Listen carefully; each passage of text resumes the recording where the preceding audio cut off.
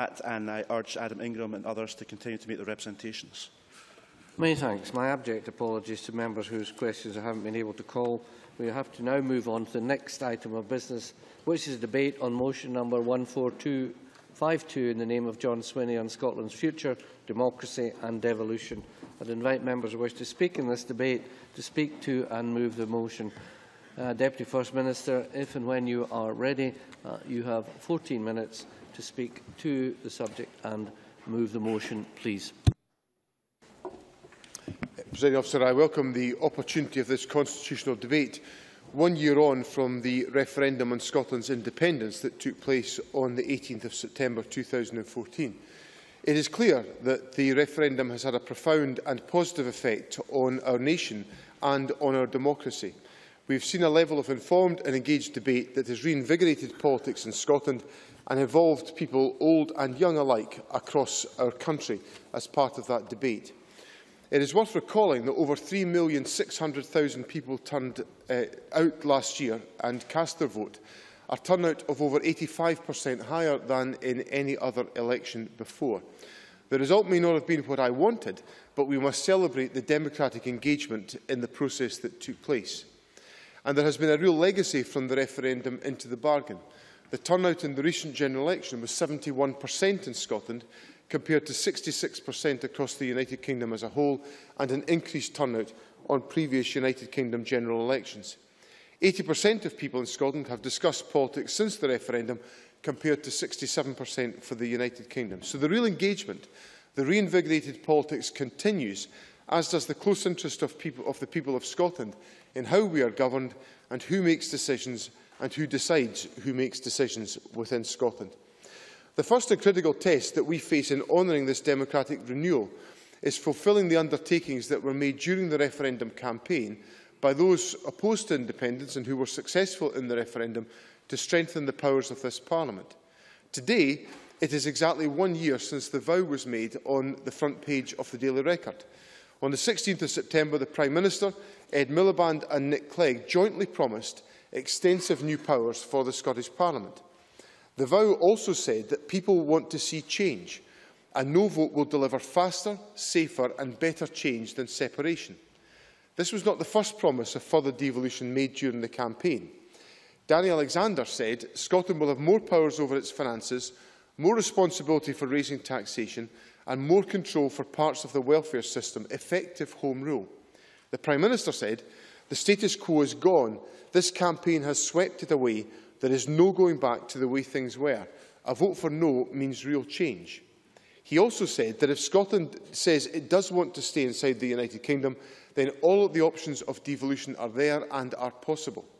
And Gordon Brown, the former Prime Minister, talked of nothing less than a modern form of Scottish Home Rule and said that we're going to be, within a year or two, as close to a federal state as you can be in a country where one nation is 85% of the population.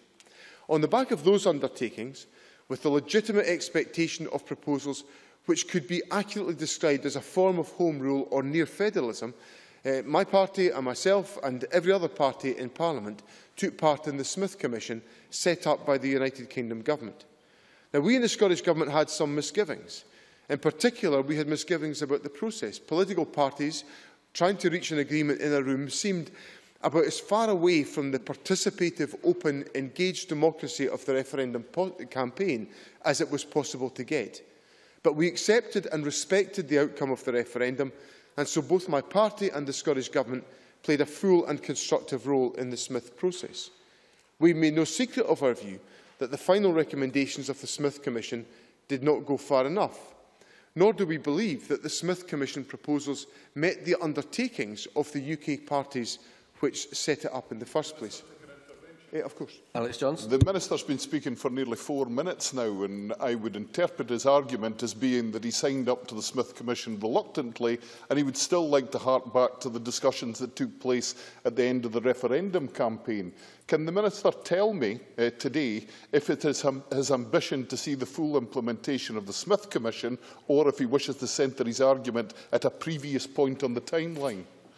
Well, in the course of my comments, I'll answer directly the point that Mr Johnson has made. But I don't think any conclusion that Mr Johnson could arrive at of anything that I have said or done since the publication of the Smith Commission proposals in November last year has given any intention that could be misinterpreted that I want to see the full implementation of the Smith Commission proposals. My problem, and this is what I'll come on to discuss with Parliament in the course of my remarks this afternoon, is that I think we're away from the full implementation of the Smith Commission proposals as they were set out last November. So in reflecting on the Smith Commission, a settlement that leaves under Westminster control over 70% of tax receipts in Scotland or 86% of welfare spending in Scotland cannot be remotely described as home rule or near federalism. But my judgment was that the proposals, if the UK Government implemented them in full, and I'll come on to that in a moment, offered enough enhancements of Parliament's powers to allow us to support the final report. I'll give way to Mr. Gambrown. Why does he only ever refer to a percentage of welfare spending instead of percentage of spending, like most commentators would do? Well, the reference to welfare spending is a very clearly expressed argument about welfare spending. In terms of total spending, of course, the Smith Commission does not give us more than 50% control over total spending in terms of the revenue raised. So, and these points are well charted by what the Scottish Government has said in the past. And then to come to the issue that Mr Johnson raised with me about the implementation of the Smith Commission, if we reflect on the efforts of the United Kingdom Government since the publication of the Smith Commission, it is clear that the current approach does not implement the recommendations of the Smith Commission in full, not in spirit and not in substance. Last week, the architect of the vow himself, Gordon Brown, described the UK Government as falling short on the delivery of the recommendations of the Smith Commission on Scottish devolution. In May, the unanimous report of the Cross-Party Devolution Further Powers Committee, supported in this chamber, provided the authoritative analysis of the UK Government's draft clauses. Their overall conclusion was that in some critical areas, the then UK Government's clauses fall short of the Smith recommendations. In considering the actual bill that was introduced in May, the committee found only one clause had been changed to reflect the committee's findings. 12 were completely unchanged, and a further 8 had been changed, but in a way that left it unclear whether the committee's findings had been reflected or not. These included clauses on key areas of social security, employment programmes, the Crown Estate borrowing and the Sewell Convention. This position is a considerable disappointment to the Scottish Government. Now, so in answering Mr Johnson's point, and I think this is one of the material points in the debate today, we are at a point where it is clear, despite having the information, the submissions of the Devolution Further Powers Committee and also of the Scottish Government, and then also the reflections of what I think we would all describe to be one of the key players in the outcome of the referendum, Gordon Brown, the former Prime Minister, who I would readily accept was a fundamental player in the conclusion of the referendum campaign and in the success of the No campaign by the promise that was made. Mr Brown is now telling parliamentary committees that the UK Government is falling short on the delivery of the recommendations of the Smith Commission on Scottish devolution. Now, that is a point that I think Parliament has to take very seriously. I'll give way to Mr MacDonald. I'm grateful to Mr Swinney for taking the intervention. He correctly describes the conclusions of the Devolution Further Powers Committee, and I accept the points that he makes. I was a member of the committee at the time. Does he accept, though, that should not be conflated with the commitment that was given by Ed Miliband and other party leaders for extensive new powers, which are in the Scotland Act, albeit they may not be all the powers that we might desire? Well, I think the person in danger of conflating something is Mr MacDonald, in fact. The point I'm making is that at absolutely face value, judged by the Devolution Further Powers Committee, which is an all-party committee, so I think pretty neutral, the Scottish Government, who I accept were not neutral, but I think we've approached this in an utterly dispassionate fashion. And then, on this question, we most definitely have. And Gordon Brown, the former Prime Minister is saying that the Scotland Bill does not deliver on the commitments made in the Smith Commission. So that, to me, is crystal clear evidence that the United Kingdom Government has got to move, and move significantly, in the course of the passage of the bill that remains at in the House of Commons. And that is, of course, the stage to which we will be turning shortly, where the UK bill, the Scotland bill, will be returning to the report stage in the House of Commons. And we know clearly the areas in which the bill needs to be improved. The restrictive definitions on carer and disability, the absence of new powers to create benefits in areas of devolved responsibility, the restrictions on the length of employment support programmes that can be delivered and on the type of people that can be offered help, clarity on the Crown Estate provisions and the future economic assets like Fort Kinnaird, a provision that protects this Parliament's interests by including clearly the full scope of the Sewell Convention, including its need for Parliament's consent to changes to its own competence and that of Scottish ministers, respecting the spirit of devolution by removing vetoes for UK ministers in crucial areas of universal credit and energy schemes. And these issues are amongst the issues that require to be addressed when report stage is reached in the House of Commons. So I invite Parliament to join me in urging the Secretary of State to engage closely with the Scottish Government to produce amendments that we have already suggested to the UK Government that accurately reflect the Smith Commission report and have the support of both governments. So we know that the powers of the bill fall short of both the vow and the recommendations of the Smith Commission, and we will continue to demand that those promises are delivered. At the same time, the Scottish Government is acting with pace and with creativity to be ready to use the limited powers that are proposed, and we will do so in consultation with others.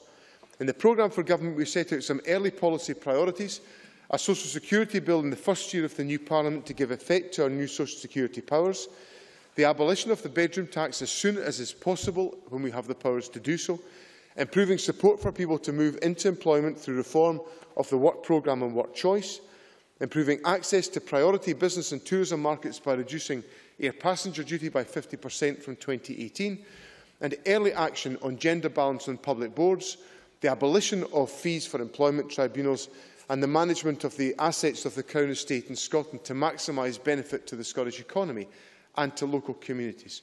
So these are some of the early priorities of the Scottish Government to take forward the utilisation of the powers that will come to us as a consequence of the passage of the Scotland Bill. Now, I also want to say, Presiding Officer, a few words about the fiscal framework that will govern financial relationships between the governments in the future. The fiscal framework must give the Scottish Government the flexibility it needs to create a fair and prosperous Scotland and to use the powers we have in an effective way. We know that this must be done in a responsible and a sustainable manner, as we have always used our own fiscal powers as we have them. In my evidence to the Finance Committee inquiry, I have set out some of the key elements that we need to see in the fiscal framework. Block grant adjustments for devolved taxes that reflect receipts at the point of transfer based on an agreed methodology and data. Transfers for social security that reflect the full cost of the benefits devolved. Changes to the block grant that reflect the full cost of administering the new powers. And the ability to increase the amount of capital spending materially through capital borrowing powers. Most fundamentally, we need a well-designed fiscal framework that ensures further devolution provides the right incentives and increases accountability, linking the Scottish Government's budget to Scottish economic performance. We should retain the rewards of our success, as we will bear the risks.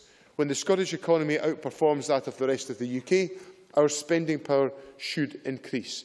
So it is absolutely essential that the fiscal framework provides the Scottish Government with genuine flexibility and choice to pursue our own distinct policies. The framework will be agreed jointly by both governments, and we are aiming to conclude negotiations by the autumn. And I am currently involved in discussions with the Treasury in this respect. But I want to make it clear to Parliament, as I have said to the Finance Committee before, the Scottish Government will not recommend that this Parliament gives consent to the bill without an agreed fiscal framework that is fair to Scotland. I would have no hesitation to refuse to recommend a proposal that did not provide us with the ability to use our powers properly and flexibly to support the people of Scotland, to address our own priorities and to improve our economy. Presiding Officer, I want to bring my remarks to a close by reflecting on what the Scotland Bill tells us about the condition of democracy in Scotland today. The driving force for what became the Smith Commission process was the clear momentum for change generated during the referendum campaign. But since then, we have seen a return to business as usual, illustrating graphically the mismatch between democracy and devolution in this country. The Smith Commission was, in the end, a party-driven exercise The people were given little say in its process and none in its conclusions. In that process, we missed many opportunities, perhaps because of the lack of public pressure in a closed process. So the Scottish Government proposed, with the support of the STUC, full devolution of employment law. This was not supported in the Smith Commission, with the consequences that we have seen in the Trade Union Bill this week. The Scottish Government, with the support of many stakeholders across Scottish society, proposed that social protection be devolved in full. Again, this was not supported by other parties, and the consequences can be seen in the cuts to welfare that have been driven through Whitehall today. Presiding Officer, what this demonstrates is that this Parliament must be equipped with the powers and the responsibilities to enable us to take decisions that meet the expectations, the needs, the priorities and the choices of the people of Scotland. And that is what the Scottish Government will argue for. I move the motion in my name. Thank you very much. And I now call on Claire Baker to speak to and move Amendment 14252.2. 10 minutes, please. Tight for time today, Ms Baker. Okay, thank you, Presiding Officer. In the week of 1 year anniversary of the referendum, it is understandable that a lot of today's focus will be reflecting on that historic day last year. Many column inches have already been filled this week, and I'm sure more words will be written about it before the week is out. It's also understandable that many people today may wish to reflect on their personal experiences. The vote on the 18th of September was a truly remarkable day in Scotland's history, and a day that will live long in everyone's memory. But, Presiding Officer, today it is important that we use this opportunity to look forward. Last year, the voice of the majority of Scotland was clear, and we all need to accept that result. It was to stay as part of the United Kingdom, but it was also clear that people wanted politics and democracy to change. The Smith Commission and, from that, the Scotland Bill are to be one of the vehicles to deliver that change, though I caution it is not the only one. That change will be achieved if we, politicians from across all the parties, have a change in the way we think about politics and how it is delivered. As our amendment states, devolution is not about concentrating powers in the Scottish Parliament. It must be about empowering our communities and our local authorities. I like the title of this debate, which promises more than the motion: democracy and devolution. This is not just about securing new powers, but also about how we use those new powers. Labour's amendment highlights the work programme as an example of the way in which we can use new responsibilities to gain more effective results. Labour believes that local communities and organisations are best placed to deliver this programme, and we would encourage the Scottish Government to look at this way of delivering. Similarly, we must push for the extension of the powers for the Crown Estate, and these powers should then be maximised to make local decision-making meaningful. In giving evidence to the Devolution Further Powers Committee, Dave Moxham of the SGEC said, "It is not enough for Parliament to have a relationship with existing civil society organisations and then think that it's done its job. That links in with the idea that we and others have raised about citizens' juries and of other ways of creating a representative democracy." As the Cabinet Secretary said, the referendum was a great example of civic participation, and we should not miss the opportunities to use the Scotland Bill to build on that. But let me be clear, as things stand at the moment, the Scotland Bill in its current format doesn't meet our expectations. It needs to be stronger, it needs to be more reflective of the agreement from the Smith Commission. That it isn't is disappointing, and something I hope the Conservatives will address in their speeches today. And while I do agree with much of their amendment, it does glide over the reasonable concerns there are about the Scotland Act that we have before us. We did have cross-party consensus on the Devolution Further Powers Committee. So as a result, we are left with two options. One is to continually complain about the bill, undermining what has been achieved, or more constructively, we could propose changes that we could not just enact the Smith Commission in full, but possibly go further. Presiding Officer, I want to make the opportunity in today's debate to make it clear that Labour is committed to ensuring this Parliament becomes one of the strongest devolved legislatures in the world. We want to see new powers delivered, and we will do all we can to make that happen. We have a record of bringing powers to this Parliament when we believe it is in the best interest of the Scottish people. And like others in this chamber, we have no interest in seeing the Scotland Bill fail. We want to take this opportunity to reflect a modern, devolved Parliament, which I believe the cross-party Smith Commission set out the blueprint for. To make that progress, though, we need to return to the consensus that was built around the Smith Commission. I welcome the statement from John Swinney earlier today that the Parliament should be united on this. That will take effort from all sides, particularly the two governments. One which almost immediately began talking down the document they had signed up to, and the other which has seemingly closed shop and has refused so far to accept amendments from other parties. It is time to put those agendas aside and to work together. If we truly want to see the Scotland Bill succeed, then we need to strengthen the bill. I hope the Conservative members in the Chamber today will join us and will lobby their counterparts in Westminster in either House to ensure reasonable and proportionate amendments are accepted when the bill returns to the House of Commons following the conference recess. Today, the Labour Party has unveiled new amendments to the Scotland Bill. These amendments would devolve a further £5 billion of revenues, along with extended powers over welfare, to design a new social security system for Scotland. MSPs would be in greater control than ever and making us responsible for raising money that we are to spend. This includes measures to devolve briefly. Mark MacDonald. I note the call today from the Labour Party around assignment of full VAT rather than partial assignment. Would the member accept, firstly, that that isn't necessarily a revenue-raising power because it would be an assignment rather than a power? But also, can she advise whether the Labour Party's view is that that should be based on production or consumption? Because that's an important distinction. Claire Baker. I would anticipate that intervention from the member, having seen Stuart Hosey lining it up for the MSPs this afternoon. The SNP will know that the tax varying powers around VAT is restricted by the EU. However, what this would do, we believe, is give more powers to this Parliament and more control over money that we have to spend. This would include measures that devolves all revenue from VAT. Currently that's set at 50%. This would include all revenue. And it would ensure that this Parliament can top up welfare benefits, give the Scottish powers to create any new benefits and remove any veto of the UK Government. These are substantial changes. We can build a better, stronger, more progressive Scotland, and I hope that when these amendments come before Parliament, they will gain the support of the SNP, the Liberals and the Conservatives. It is clear that we need to move beyond any doubt on the issue of Westminster maintaining a veto over this Parliament with regard to welfare powers. This is unacceptable and something that we have moved to stop. The UK Government needs to respond more fully than they have done so far to the work of the devolved Further Powers Committee and to the concerns being raised by organisations about the effectiveness of the bill. Presiding Officer, we must ensure that there is full transparency as we move forward, and this is as true for the Scottish Government as it is for the UK Government.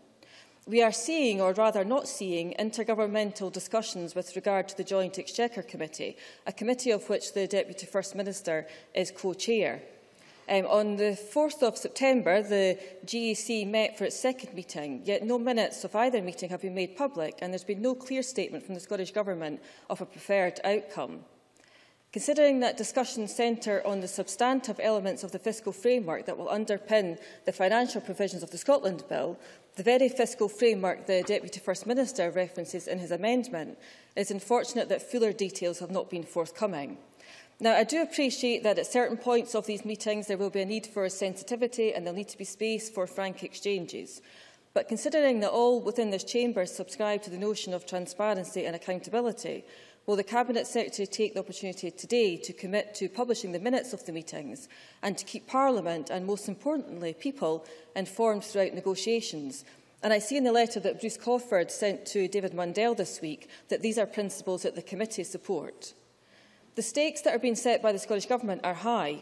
The First Minister has expressed the view that she will only recommend consenting the bill if the accompanying fiscal framework is also fair to Scotland. And in coverage of today's debate, the Deputy First Minister has reiterated this claim.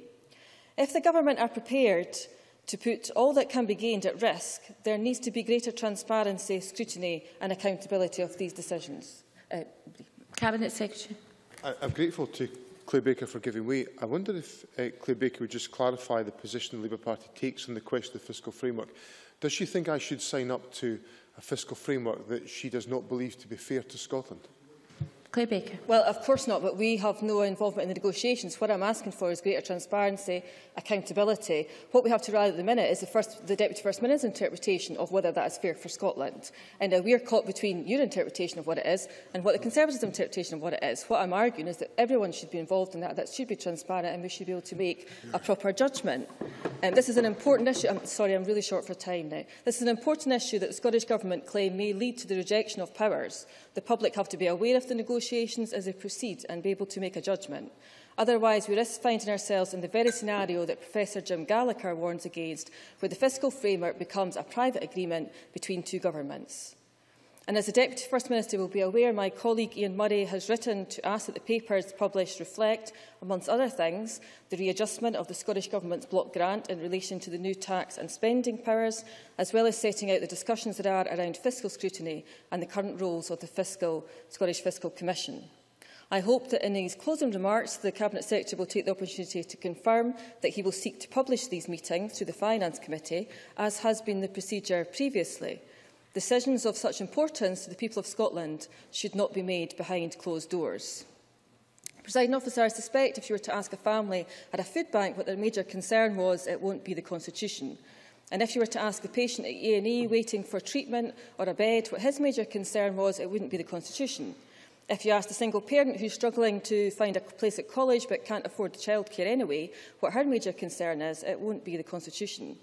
And looking to the future, we have the opportunity to use the engagement the referendum brought to the people of Scotland to deliver change about how we do politics, not just in Scotland, but throughout the UK. The Labour Party has listened to voters, we've listened to our members, and we have a bold, fresh and exciting new leadership that will be pursuing a radical new agenda for Scotland and the UK. Excitement in Scottish politics shouldn't constitute itself just around the Constitution. It should be about changing communities, embracing opportunities and changing futures. That is why the devolution settlement that we pursue and achieve won't stop at Holyrood. I move the amendment in my name. Many thanks. And I now call on Annabel Goldie to speak to and to move amendment 14252.1. Ms Goldie, 6 minutes, please. Deputy Presiding Officer, I am delighted to take part in this debate, and I am stimulated and encouraged by the Scottish Government's chosen title for the debate, Scotland's Future, Democracy and Devolution. Because if the Scotland Bill is about anything, it is about our future. A future confirmed by the democratic decision of voters last September to reject independence, to stay within the United Kingdom and to give more powers to this Parliament. Now, as someone who believes Scotland benefits from the partnership with the United Kingdom but recognised the need for enhanced powers for this Parliament, I was delighted to serve in the Smith Commission with Mr Swinney and others from across the parties and to achieve the united position reflected by the Smith Agreement. Now, over the years, it has been a genuine pleasure to work with Mr Swinney, whether on the Enterprise Committee under his convenership or engaging with him in his important ministerial roles in government. So I acknowledge and respect his undoubted commitment to this Parliament and his wider service to Scotland. I was therefore wounded, Deputy Presiding Officer, wounded that on publication of the Smith Agreement, Mr Swinney appeared to have been seized by an onslaught of simultaneous amnesia, fickleness and inconstancy. Never did I think him capable of such frailties. Sadly, this much discussed, carefully crafted and painstakingly drafted document dissembled in Mr Swinney's midst. It wasn't enough, it wasn't good enough, it wasn't big enough, it wasn't brave enough. Well, Deputy Presiding Officer, I think the Smith Agreement was a pivotal contribution to devolution and historic in its own right. Of course. Cabinet Secretary. I'm grateful to Ms Goldie for giving way, and I'm glad that she was able to set out those words very carefully. I thought she was in danger of accusing me of something else as she expressed them. But can I just say to Ms Goldie, she shouldn't have been that surprised by my reaction to the Smith Commission, given that she had to put up with listening to what I was saying within the Smith Commission for a full 10 weeks, in which I was arguing for greater powers, wider responsibilities than what was secured in the Smith Commission report. Annabel Goldie. As ever, an adroit and gallant attempt to try and exculpate himself. But in fairness to Mr Swinney, Deputy Presiding Officer, of course I understand from the perspective of the SNP, the Smith Commission does not bring forward proposals for independence for Scotland, but that was never the job of the Smith Commission. The referendum endorsed enhanced devolution and rejected independence, and that's why I've put down the amendment in my name, to put into context the referendum result, the Smith Agreement, the draft clauses and the Scotland Bill. And the Scotland Bill is an extremely important piece of legislation, and it is entirely right that it be scrutinised at Westminster and by a committee of this Parliament. And in response to the initial attack from Mr Swinney and his SNP colleagues that the Scotland Bill reflects some faint-hearted Pili-Wally attempt to deliver a minimal extension of powers, can I just remind the Chamber that Spice produced a fascinating analysis of the Smith Agreement proposals? The Scottish Parliament will have more tax and spending powers than the majority of states in federal countries such as Australia, Germany and the United States. And in a league of subnational legislators across the world, Scotland will be near the top. Now, I appreciate that the SNP wanted to devolve responsibility for a whole range of issues like employment law, national insurance contributions and the minimum wage. But a whole range of bodies from very different perspectives, such as the CBI, the STUC and the TUC, had profound concerns. So these matters do not form part of the Smith Agreement or the Scotland Bill. I want to just make progress, if you'll forgive me. Now, in response to the more detailed analysis of the Scotland Bill by the Devolution Further Powers Committee, the committee was principally concerned, I think, about four primary issues: the permanency of the Scottish Parliament, the Sewell Convention, the welfare provisions and the Crown Estates. The statutory recognition in the bill of this Parliament being considered permanent, together with the obvious cross-party sentiment that the Scottish Parliament is permanent, means the political reality is the permanency of the Scottish Parliament. And I think to pretend otherwise is to dance on the head of a pin. And on the Sewell Convention, this has operated effectively and flexibly as a principle by practice and a convention. But as is so often the case with constitutional rules and protocols, it would be wrong, in my opinion, to try and introduce into the Scotland Bill the process of legislative consent. That was not something the Smith Agreement recommended, and in my opinion, it was right not to recommend that. Now, on welfare, which I accept is a very sensitive issue, I would argue the provisions, which have been extensively altered from the draft clauses, reflect the Smith Agreement. And if there are constructive suggestions to clarify or improve on the welfare provisions, then let us see the detail. On the Crown Estate, this was always recognised as technically complex, and I'm sure Mr Swinney and I can agree that within the Smith Commission this was seen as particularly challenging. The Crown Estate involves the body itself, the UK Government and the Scottish Government, all of whom will require to cooperate and agree on the new arrangements. And the bill is the enabling legislation for that to happen. Deputy Presiding Officer, let's be clear. This bill does what it says in the tin. It's a major extension of powers to this Parliament, enacting what all parties signed up to in the Smith Agreement. Should we close our minds to improving the bill? No, but we first must identify what changes are proposed and then be satisfied that they are improvements. And the Secretary of State for Scotland has indicated changes will be made at the report stage of the bill and has expressly stated he will reflect on opposition amendments. Deputy Presiding Officer, the real debate in Scotland has now moved beyond the Constitution. We cannot be hog-tied and pulled back by the separatists to a question answered a year ago, and we cannot get bogged down in the separatists' never-ending, because their efforts to stay stuck in the past are pulling Scotland down and holding Scotland back. And instead of remaining divided over the Constitution, we should be united about forging a new Scotland. And that's the big question for the Scottish Government. How do we use the powers we've got and the ones we will get to give Scotland an exciting, stable future in an increasingly uncertain and competitive world? We can rise to that challenge, but only by looking forward, not by looking back. I move the amendment in my name. Thank you, Ms Goldie, and I look forward to checking the spelling of Pili-Wally in the official report.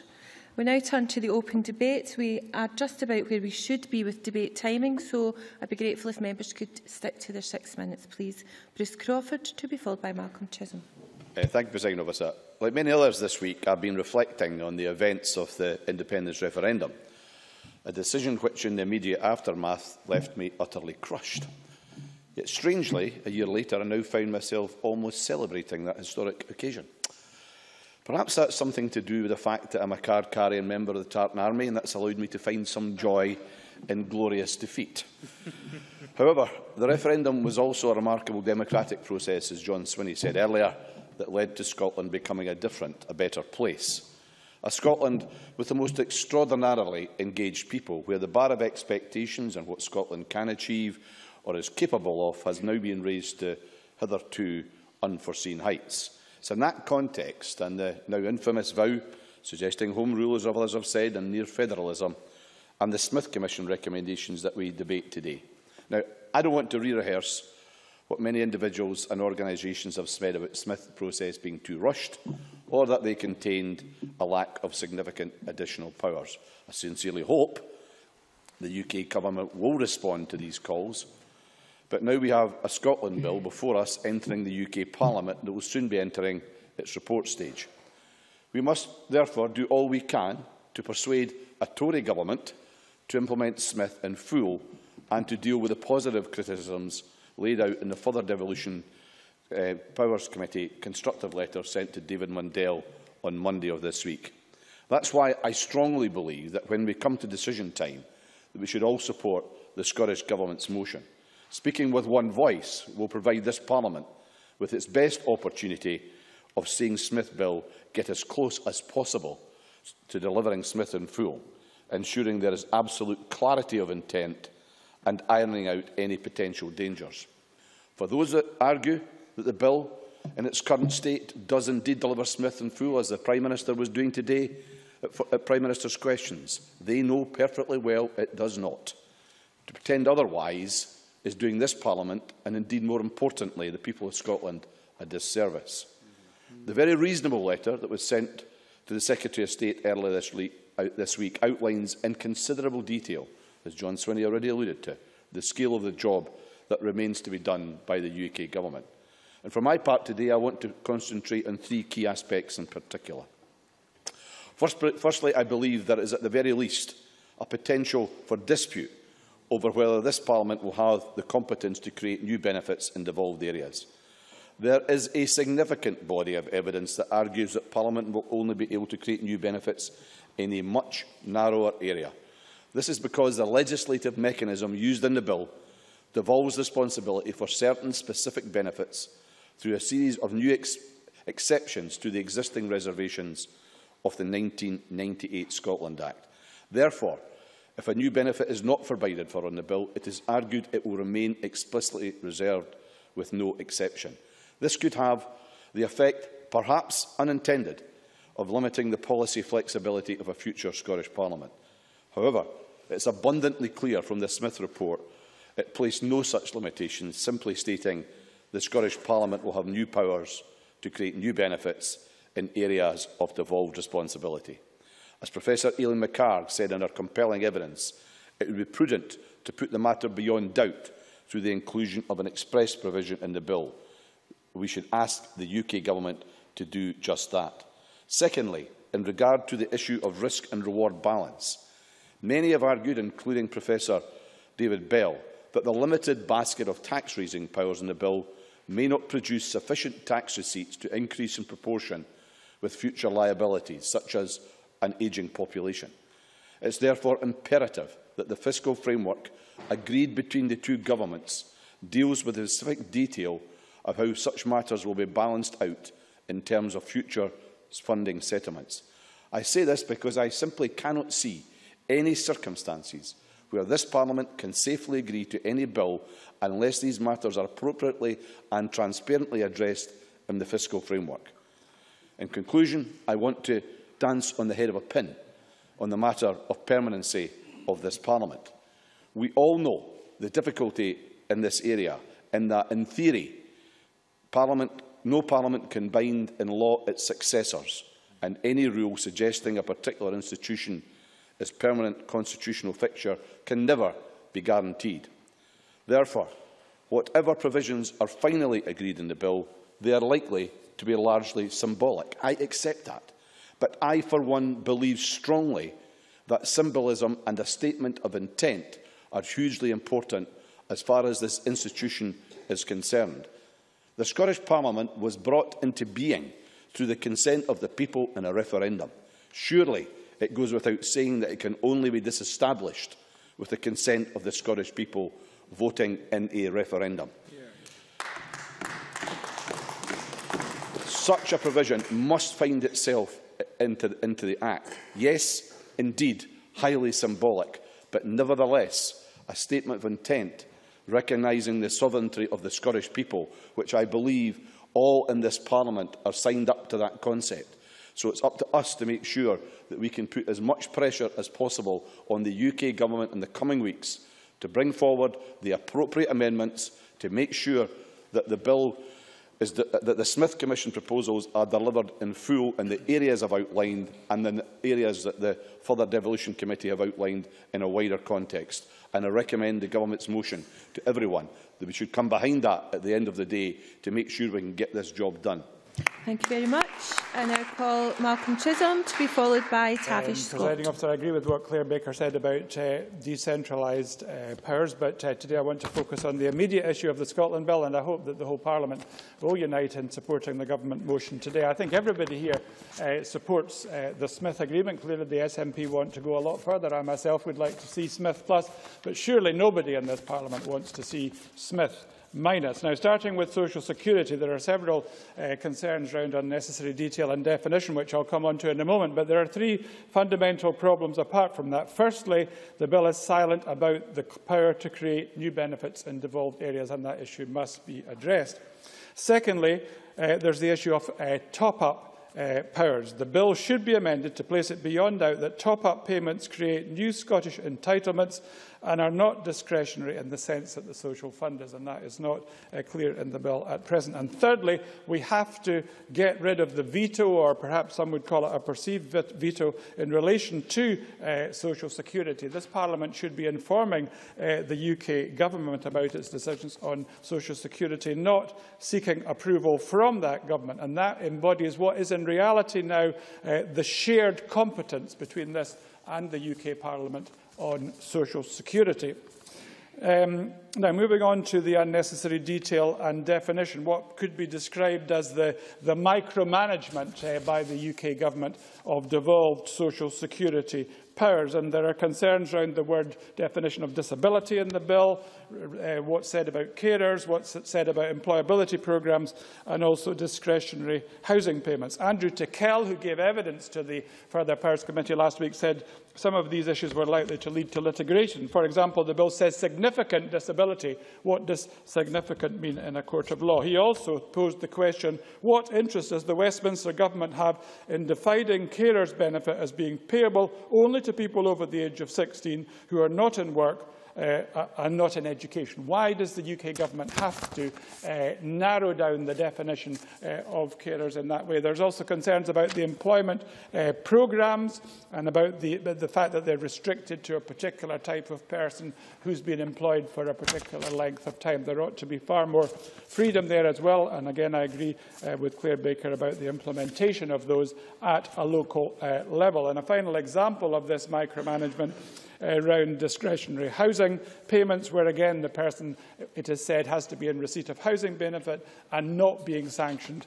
And again, that is constraining the freedom of this Parliament on an area that we were said to be getting autonomy in relation to. Sorry, that's rather a clumsy sentence. Moving on to the Sewell issues, my former ministerial colleague, Lord Sewell. Now, there are two issues here. I think the first issue is the wording of the bill, which says the UK Parliament, I think this is quoting, will not normally legislate with regard to devolved matters. I don't think we like the word normally, although I wouldn't die in a ditch over that, I suppose, because there could well be emergency situations. But it still sends out the wrong message. Devolved matters is slightly odd because that wording is never used in the Scotland Bill, but that is a bit of a techie detail which I shall move on from. More substantively, our current arrangements on legislative consent or Sewell motions are governed by Devolution Guidance Note 10.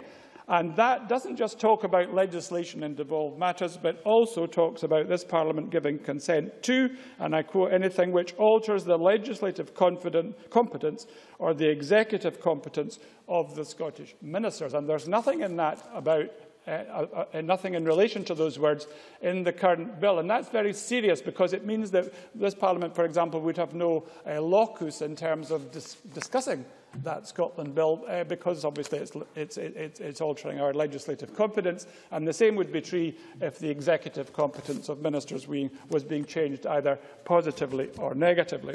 Moving on to equality issues, there is no clarity on equality issues. Again, the words in the bill, again I think I quote accurately, except to the extent the provision is made in the Equality Act 2006 or the Equality Act 2010, means that the proposals in terms of quotas are all going to be governed by those acts where there's no clarity whatsoever about quotas. So I think what needs to happen in terms of the Scotland Act is, given the commitment of David Mundell to quotas in a letter, he ought to make sure that in the bill it is explicitly stated that Scotland should have the ability to legislate for quotas, including those for 50% of women in elections to the Scottish Parliament, public bodies and local authorities.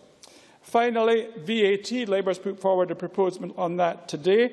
I totally agree with what the Cabinet Secretary said, that the budget should be related to economic performance. And I think, albeit it's an aside tax, that having VAT in that way does enable this Parliament to reap the benefits of improved economic performance. But again, that ought to be explicitly stated. I don't know whether the VAT issue is going to be in the bill or just in the fiscal framework.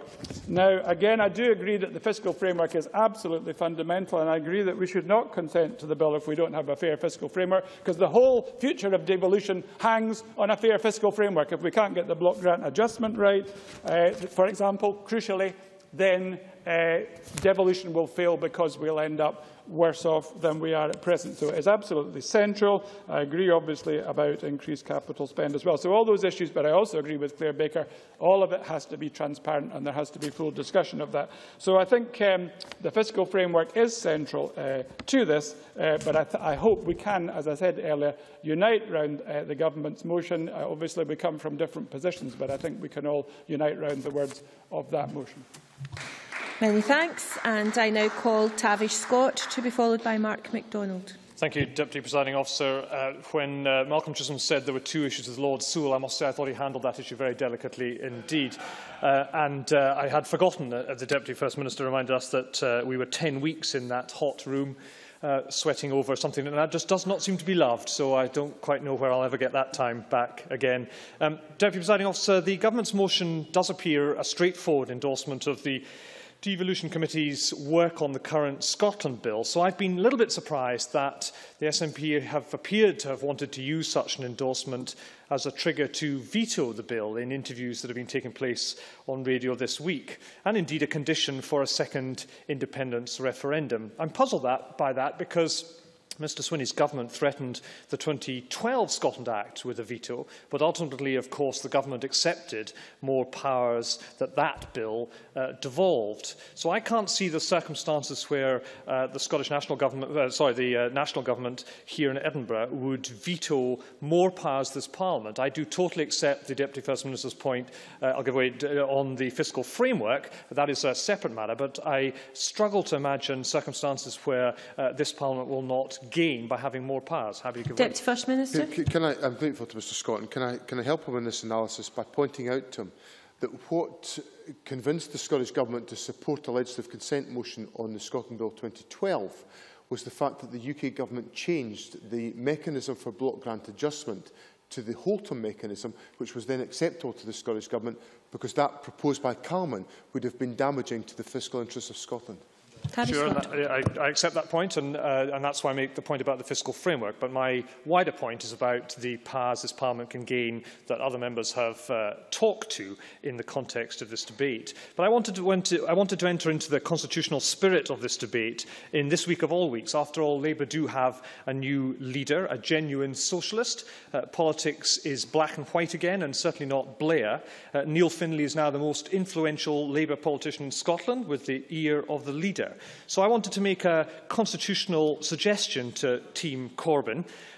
Team Corbyn may be a concept that takes Labour unity a little far, judging by what we've been watching, but Labour should go back to the future, as they did in the past, and embrace devolution within England, because I believe that's important for Scotland as well.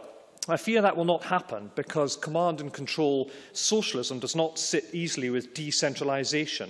I doubt, therefore, that policy shift towards the obvious and only alternative to the constitutional morass of the UK, and that is a federal country where the nations of England, Wales, Northern Ireland and Scotland figure out a coherent way of working together. That's why I believe the intergovernmental work that the Devolution Committee is doing is arguably the most important part of the work that's taking place at the moment. A federal system creates a positive, unifying future for Scotland and for the rest of the UK. It's completely normal across the world for modern, complex democracies such as ours. It would be good for Scotland, and it is a pity we cannot ask Parliament to support it with a vote on my amendment this afternoon. Now, I doubt that nationalist friends here will embrace that progressive approach of a federal UK, not in Scotland anyway, but certainly in Wales and in Northern Ireland, where nationalist parties do recognise and indeed openly articulate that future because they see the interdependence of their countries, their nations, but also the benefits that can flow. Now, the Cabinet Secretary mentioned last year's referendum. It would be a surprise were that not to have been raised this afternoon. I now read that Angela Constance and Richard Lochhead are leading lights of the campaign for a second referendum, yes, too. Now, I have to gently say to my friends on those benches that most of us genuinely did think when people say once in a lifetime, they absolutely meant that. So I think for many Scots, suggesting we should go down the same route as we went down last year will be a considerable ask indeed. Rather, the politics of today will be about the SNP's short-term political positioning on a judgment of how left-wing to be, because Jeremy Corbyn's success in becoming Labour leader, and indeed his socialism, can bring lost voters back to Labour. Ms Sturgeon, I suspect, will not want to lose West Central Scotland back to the old enemy, so Scotland can expect a battle on who is more left-wing, and that matters in terms of what we are to look at over the Constitution and the future. It also leaves the centre and the right of both British and Scottish politics. The Tories, in my view, move ever more to the right. A vindictive trade union bill, a trade union bill that not even Mrs Thatcher would have brought forward to the UK Parliament. It's actually also just bad politics, because far from dividing Labour, it seems to have completely united them. So I don't think that has worked. But the issue that's every bit as important for our constitution in Scotland as for our future is actually Europe. And we are about to witness, as we have all seen in the past, a Tory civil war. I heard Bill Cash on the radio the other morning, and I thought, indeed, back to the future. Now, that matters, because the European question is one SNP condition for the second referendum on Scottish independence. The SNP have said that they would not work with other pro-European parties to face down the arguments for leaving Europe. Now, I think that's disappointing, but possibly hardly surprising. After all, just as the First Minister of Scotland wanted David Cameron to win in May, so she wants England to vote to leave the EU, because that helps the SNP, it helps the SNP, and it helps the case for Scottish independence. All that makes the liberal and radical progressive centre of politics essential. It is the gaping political hole and a great opportunity, not just in the UK, but in Scotland too. And I say it openly to my party, it's why the Liberal Democrats will recover from the trauma of the last 5 years. It's increasingly clear that there are only two future courses for Scotland, independence or federalism, and that federalism is the only viable future for the UK. Scotland is well placed to provide the drive and the route map forward for that new future, a federal UK with a stable and lasting written constitution that honours the democratic decision of the people of Scotland last year. Now is the time for that new start. It is a time for a federal UK, and it is time to find people who want a lasting progressive settlement for our nation amidst other nations. Thank you. I've been quite generous with the first three speakers, but I must now ask everyone to try and keep to their 6 minutes, please. Mark MacDonald, to be followed by Drew Smith. Thank you very much, Presiding Officer. The only thing I would say in relation to Tavish Scott's remarks is that I certainly never used the phrase once in a lifetime, mainly because I hope that I'm going to have quite a long lifetime yet. But beyond that, I think that it's important that we look at the genesis of today's debate and where we've got to. And I find it interesting that Lewis MacDonald said that we shouldn't judge the vow on the basis of what's in the Scotland Bill. Well, if we are to take the sort of progression from the vow giving birth to the Smith Commission and the Smith Commission giving birth to the Scotland Bill. We could argue that perhaps a longer gestation period would have been more beneficial. I don't think you can rub out those very clear lines between those different processes.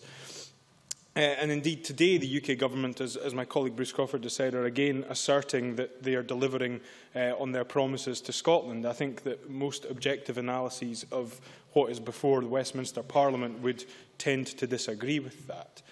And I note the comments from both the Tories and Labour about Scotland being one of the most powerful subnational legislatures. And I would point to the graph on page 26 of the unanimously agreed Devolution Committee report, which demonstrates that around 38% of the taxes raised in Scotland will be either devolved or assigned to Scotland. Comparatively, Basque and Navarre is over 50%, Quebec over 70%, and the other Canadian provinces over 60%. So I think that bears comparison when we're making those kinds of statements. I want to make some progress on the issues that I want to highlight. In terms of the issues that have been highlighted through the discussions and deliberations on the two committees that I sit on, both Finance and Devolution and Further Powers.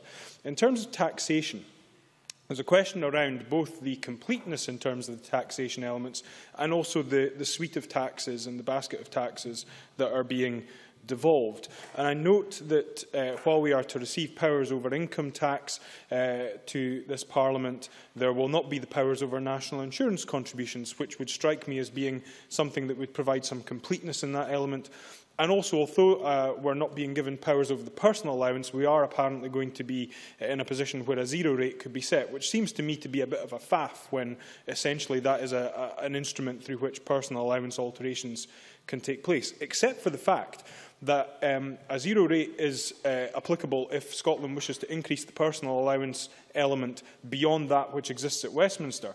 If Westminster takes a decision to increase the personal allowance in and of itself, that will have an impact on the tax income for this Parliament, and it will be interesting to see how that issue will be resolved should that decision be taken, because obviously it would have a material impact on the projections of the Scottish Government in terms of the income that would be available to it. The other issue around this is around the issue of dividend income. And I note, for example, ICAS saying that if a decision were taken in this Parliament that resulted in individuals moving income into dividends, it would reduce the tax income for this Parliament, but boost the tax income for the UK Exchequer, because they would see the benefit off of the dividend income. Again, that is an issue which I think is going to need to be examined, particularly how that would relate in terms of no detriment.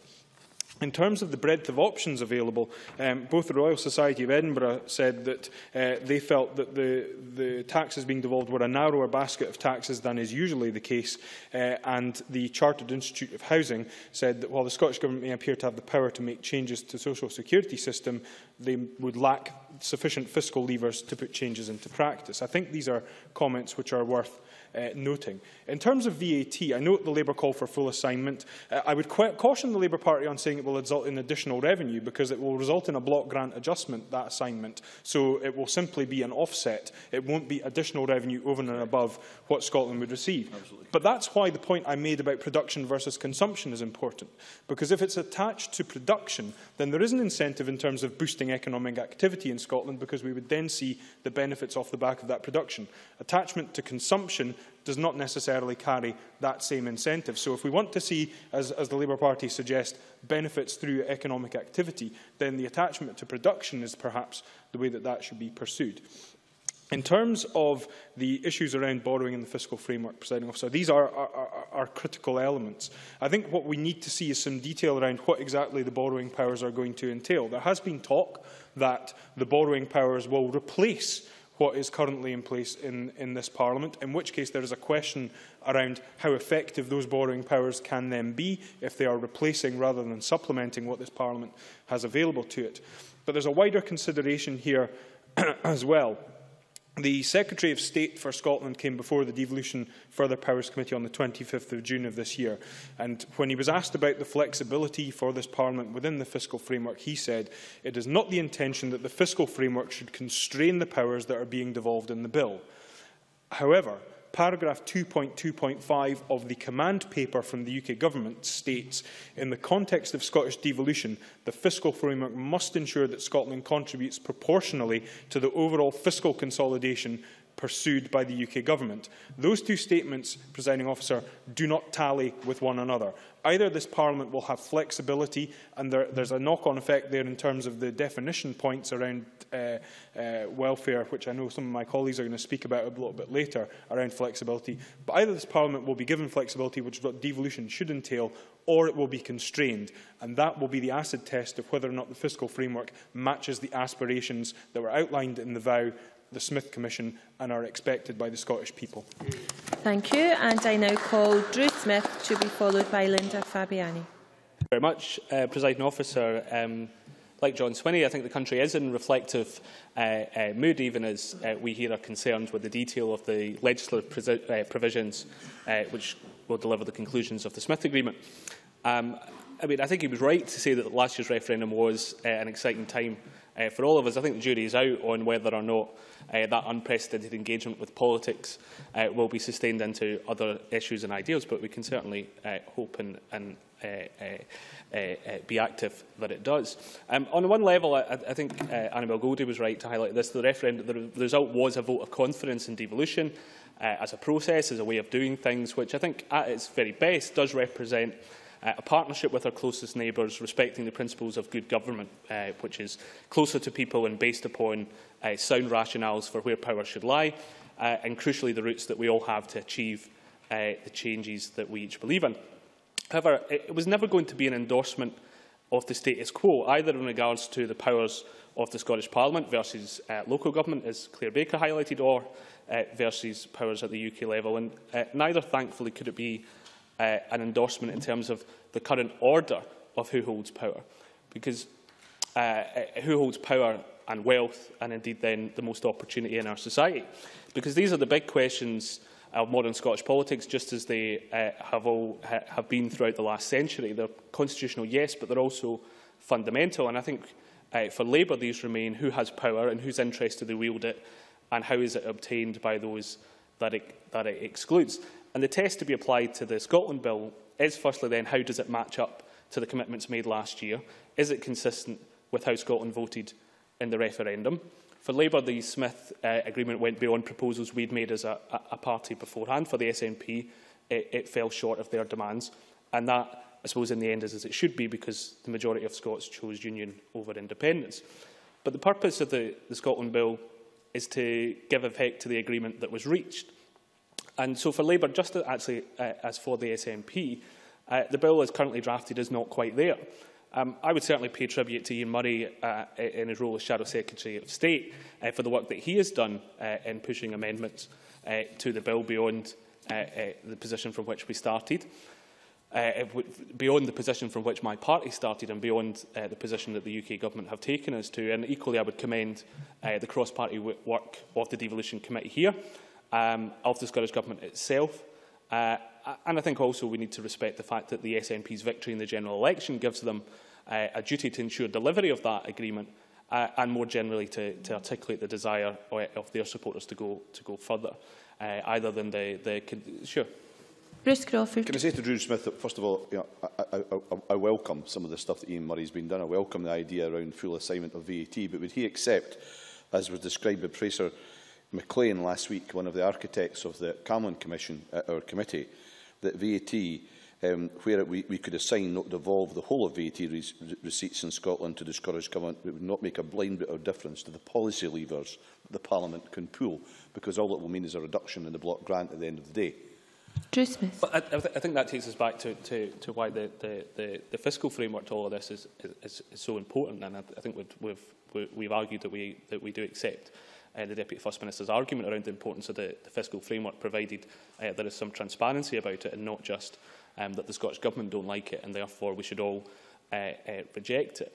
I think, though, in the current environment, I think consensus is a worthy aim in what we're trying to achieve, particularly in constitutional politics, but it shouldn't be the be-all and end, because we all reserve the right to argue our own positions, even when we're in the minority, as people who supported independence were after the referendum, and as my party found itself after the general election. But I think we have to face up to the fact that within our devolution debate, or within the Scottish political debate, the Constitution itself is a contested issue, and that does present a significant challenge, not to just to those of us who supported the result last year, but actually I think to all of us involved in Scottish politics. And that might not be a challenge that the SNP particularly feel just now, but it is a challenge for all of us, because constitutional arrangements basically they're just simply rules which govern power, and since power is always capable of being challenged, I suppose true consensus is never going to be possible, but it should always be sought. Like others have said, I enjoyed last year's referendum experience, and I enjoyed some of the debates we had in here in advance of that. And for the most part, it was good-natured and respectful. But I think, we will all have, friends, family members, or people simply just that we respect who reached a different conclusion on the independence issue from ourselves. And that's really the same issue to me in the Scotland Bill. We need to get beyond, I think, some of the cynicism around this process, which I think has damaged it to some extent. I think on one side we've got cynicism about what can be achieved, and then a degree of disinterest from others in achieving the most consensus possible. And that's what troubles me, Presiding Officer, about this, because Scotland didn't just provide an opinion about powers for the Parliament or constitutional status, it provided an instruction.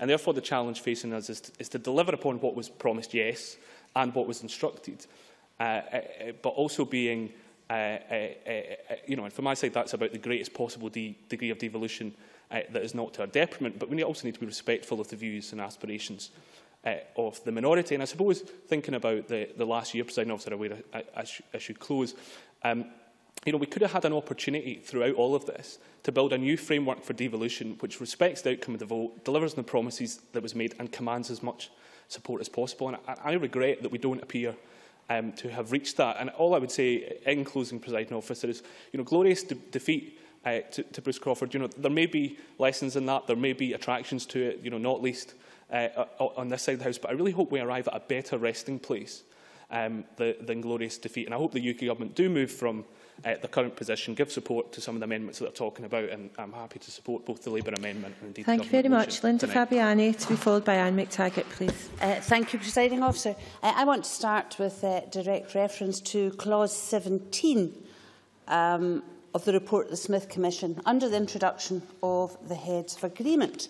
It says quite clearly the parties believe that Scotland's devolution settlement should be durable but responsive to the changing needs and aspirations of the people of Scotland within the UK. As a result, it may be appropriate to devolve further powers beyond those set out in the Heads of Agreement, where doing so would aid the implementation of the consensus reached by the parties in this report. That is so important. It reflects the speed at which the Commission was obliged to work, following the Prime Minister's announcement on 19 September last year, and the timescale. It reflects the spirit of the Smith Agreement beyond the substance, and it sets out a starting point for additional powers, a floor rather than a ceiling, in the interests of cohesion. From the Commission discussions, I have no reason to doubt that although there were many disagreements on powers to be devolved, there was consensus on the fact that powers should make sense and be cohesive. The order of reporting and the resultant Smith document reflects that desire for cohesion. If you look at the Heads of Agreement, again, Pillar 2, delivering prosperity, a healthy economy, jobs and social justice. This chapter combines welfare, employment, equalities, social affairs. It's a cohesive approach with points of agreement for further discussion. A floor, not a ceiling. However, here we are with a draft Scotland Bill that doesn't even reflect the floor, the starting point. That's confirmed by the Cross-Party Devolution Committee in its reporting, and it's confirmed by witnesses giving evidence, academics, practitioners, neutral commentators. These draft clauses don't open the starting gate, or the clauses don't open the starting gate, let alone move along that track to cohesion.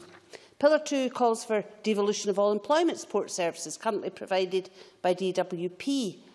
The bill includes a restriction that support must last for at least a year, a significant limitation.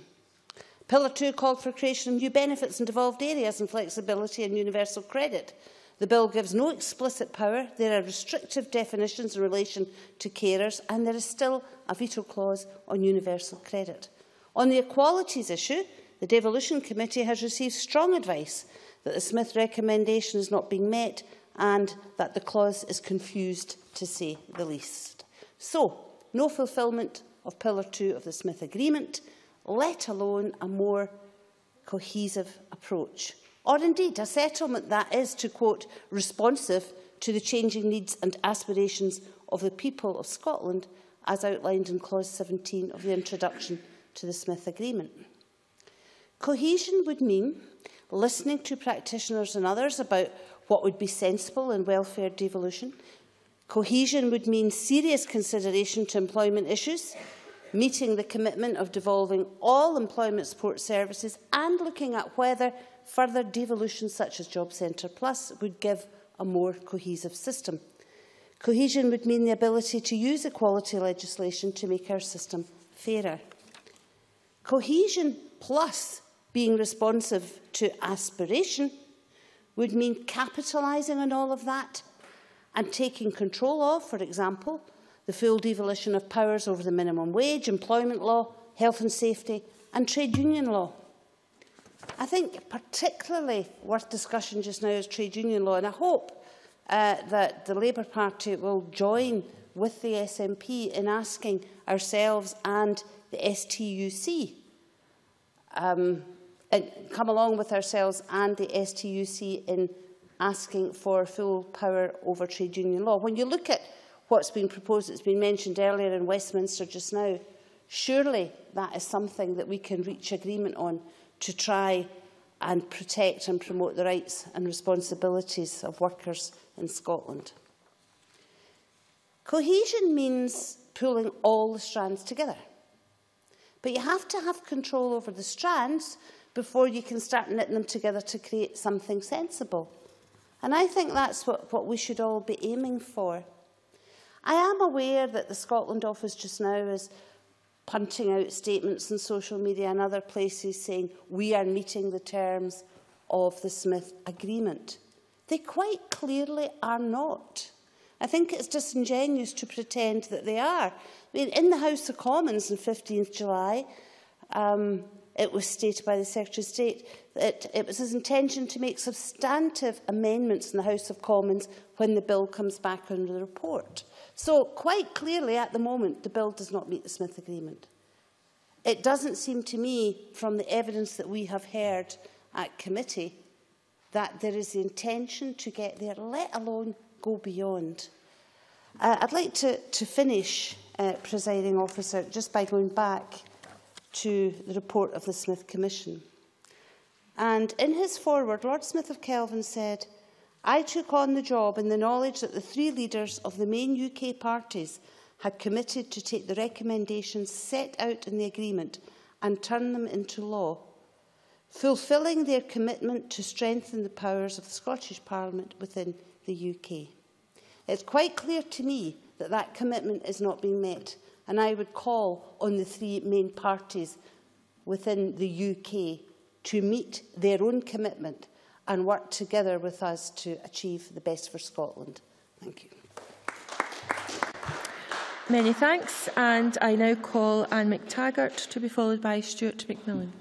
Thank you, Presiding Officer. I'm pleased to have the opportunity to speak in today's debate on democracy and devolution.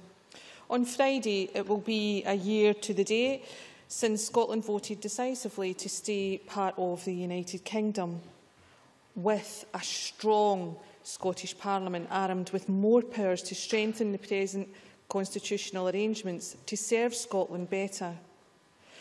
Meeting the aspirations of the Scottish people for a strong Scottish Parliament and, at the same time, strengthening the United Kingdom.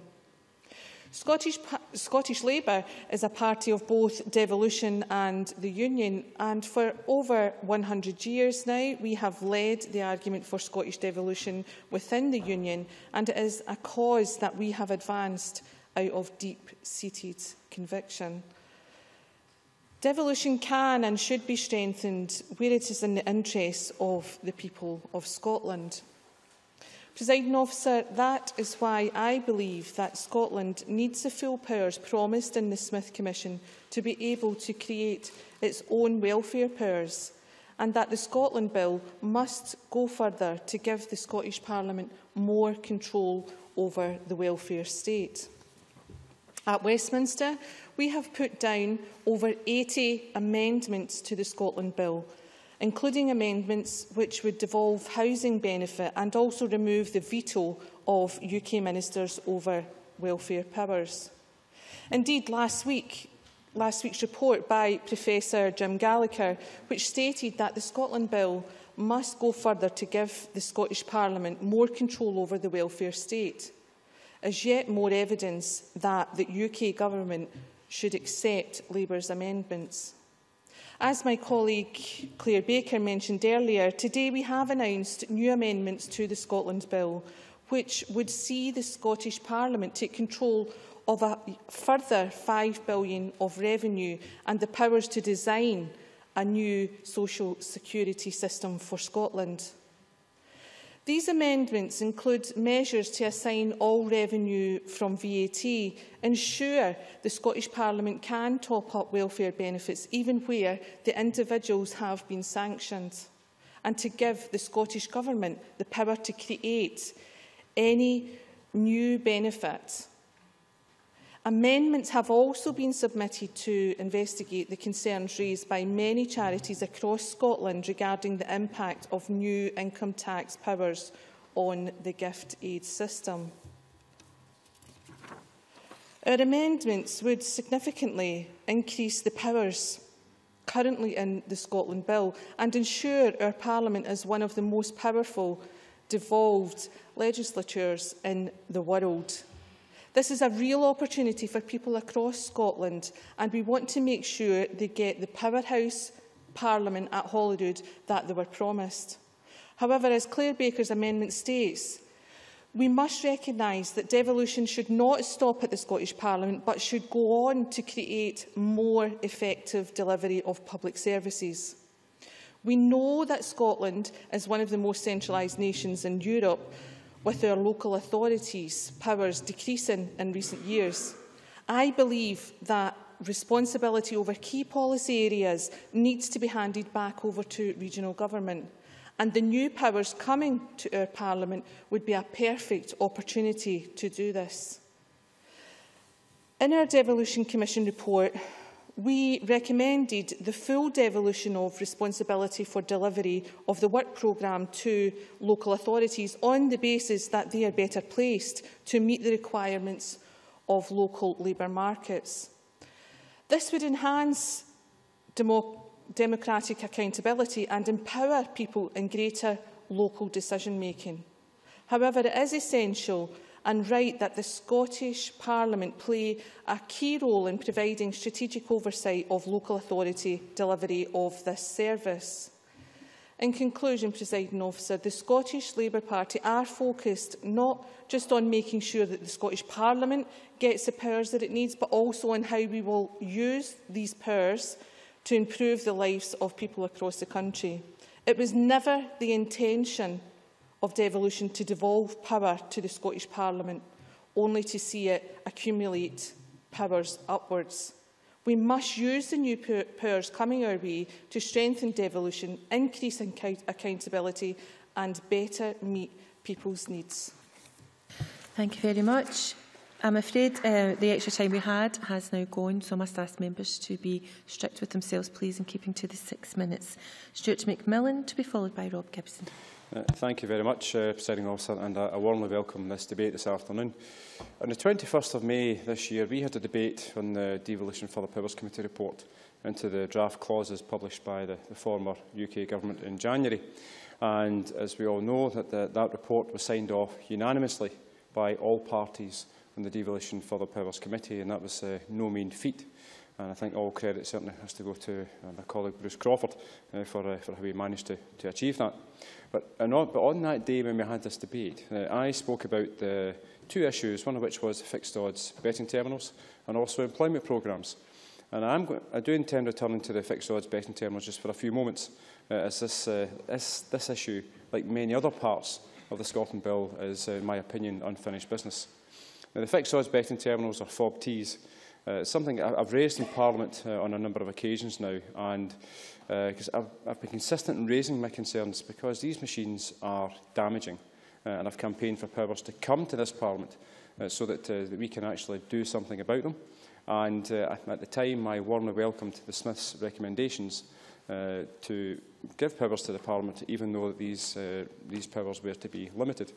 However, what we actually have in the Scotland Bill now is an outcome that's actually going to create confusion for all. As the bill currently stands, the new powers will deliver a system whereby premises with these FOBT machines or class subcategory 2B machines, to give them their proper legal title, will be governed by legislation from both the UK Parliament and also here. The clause in the bill will give us powers for new machines and leave existing machines to the UK Parliament. Now, I think that that's an incredibly silly and convoluted way to actually deal with this issue, which is blighting communities across Scotland. And the Law Society proposed amendments to improve this part of the bill, and I would encourage the Secretary of State to think again on the issue, and if he is serious and is in listening mode, as he indicated he was when he was in front of the Devolution Further Powers Committee in June, then he needs to be clear. He needs to clear up this FOBT mess. I also would encourage him to explain where the £10 limit came from in clause 45 in the bill. Now, this figure seems arbitrary, and certainly I can decipher no clear rationale for that £10 limit. Now, the second issue I'm going to touch upon today is that regarding what's the definition of carers, disability and also new benefits. The Section 54 of Smith was clear in terms of creating new benefits and the top-up of reserve benefits. However, the Scotland Bill falls short on the provision of powers to create new benefits in devolved areas, not to mention the restrictive definition placed upon carers. However, clause 23 in the bill lacks clarity on the matter. Now, the letter dated the 26th of August from the Secretary of State to our committee explains that the position of the UK Government. The letter says the welfare provisions in the bill fully deliver the Smith Commission agreement. But the next paragraph states that there is no power in the bill to create new benefits in areas of devolved responsibility because the UK Government believes the Scottish Parliament already has this power. Now, if that actually were to be the case, and I'll give the UK Government a wee bit of some benefit of the doubt just for this particular point, then why did the Conservative and Liberal Democrat members who were on the Smith Commission sign off in Section 54 of Smith? Now, Section 54 of Smith reads, the Scottish Parliament will have new powers to create new benefits in areas of devolved responsibility in line with the funding principle set out in paragraph 95. Now, surely the Conservative and Liberal Democrat members would have been aware of the position of the position now proposed by the Secretary of State when he writes, by definition, if the area is one of devolved responsibility, then the Scottish Parliament has full legislative competence to enact legislation in that area, as long as this does not also relate to a reserve matter, including the provision of new benefits, should it wish to do so. So either the members on Smith displayed an ignorance to the so-called facts, which I don't believe for 1 minute, or there is now a sense of backtracking coming from Dover House on this particular issue. And a further point that I genuinely find bizarre is that of the restrictive definition of carers. If this Parliament is to have the powers to deal with the limited additional powers that are to come through this bill, then why has the restrictive definition of carers been included in the bill? Now, this will surely limit the actions of future governments and this Parliament in introducing measures to assist with carers. Now, the Secretary of State explains in his position in the letter once again, highlighting that those under 16 are not normally supported by the benefit system, and that those in education are normally supported through grants, bursaries or EMA. However, the life of a carer is hard. There are many carers in Scotland, and I would expect across the UK, who are under 16. And for many, any additional assistance would be hugely beneficial, and it might actually allow them to continue their education with a little bit of the stress alleviated. And who knows, Presiding Officer, if we can remove this narrow definition, that might actually provide a further tool for future governments, and also this government, to deal with the education attainment issue that's been widely discussed in recent months. Now, tying the hands of future governments in this Parliament by enforcing such a restrictive definition does the UK Government absolutely no credit, and it will also maintain the difficulties for young carers. You need to bring your remarks to a close. Sure, no, okay, Presiding Officer. In conclusion, we have heard from members across the chamber where they believe that the bill either goes far enough or doesn't go far enough, and for me, clearly it falls far short of the Smith recommendations. But I think all members on the Devolution Committee, they've done a tremendous job in actually putting forward and showing how we actually can try to work together to get the best outcomes for our constituents. And certainly as the bill stands, it doesn't do that by any manner of means. And the Secretary of State needs to listen and act at the report stage. Thank you very much. Thank you, Rob Gibson, to be followed by Michael McMahon. Thank you, Presiding Officer. I'd like to comment, first of all, on a couple of items that have cropped up in the debate from the amendments from Labour and the Conservatives. There was some hint that there would be an agreement that local communities and empowering people in a greater local decision-making issue was something that Labour believes in, and that somehow or other the SNP was opposed to having more decentralisation. Nothing could be further from the truth.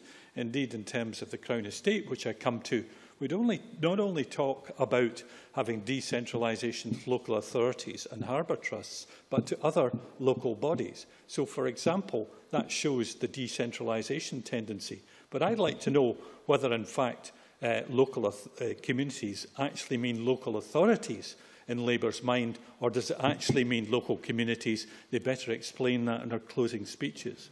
The second point I would suggest needs looked at is the one in which the Conservatives talk about making the Scottish Parliament one of the most powerful sub-national legislatures in the world. Do the Tories actually think it's acceptable for the Scotland Bill to include vetoes over universal credit and energy schemes, despite there being no mention in Smith of the UK having the ability to veto the Scottish Government's decisions? That clearly falls far short of the Smith conditions, and indeed is a lack of good faith in my view. Now, turning to the Crown Estate, which my own and my committee's interests have lain, the drafting of the clause is complex and much of the detail to be set out in the statutory scheme, a draft of which has been laid in the House of Commons. The assets to be transferred under the bill exclude the Crown Estate's stake in Fort Kinnaird Business Park, which could be worth more than £100 million. It also includes major caveats relating to defence, national security and electricity distribution, as I hinted at in my previous discussion about the Tory position. Now, the Crown Estate as such is perhaps one of the areas which this Parliament has spent the longest to try to get devolved. Indeed, some of us have been involved for the last 20 or 30 years to get aspects of it devolved, and that devolution has been slower than glaciers melting, although these have speeded up, and perhaps this bill might speed it up a little bit now. But the point is that the Crown Estate Act, if it were to apply properly to the new managers, then the Scottish Government and the Scottish Parliament, have to be able to put our own legislative arrangements in place. But what we're faced with is a Treasury that's intent on giving with one hand and then caveating it with another. So, in Clause 31, 2 and 6, it allows us to transfer assets and contains detail of that. But in Clause 31.10, it actually stops, or potentially stops, the Scottish Parliament from taking those actions. The provision would appear to undercut the freedom granted by clauses 31.2 and 31.6 to modify the way in which the Crown Estate in Scotland is currently managed. What kind of devolution of powers is that?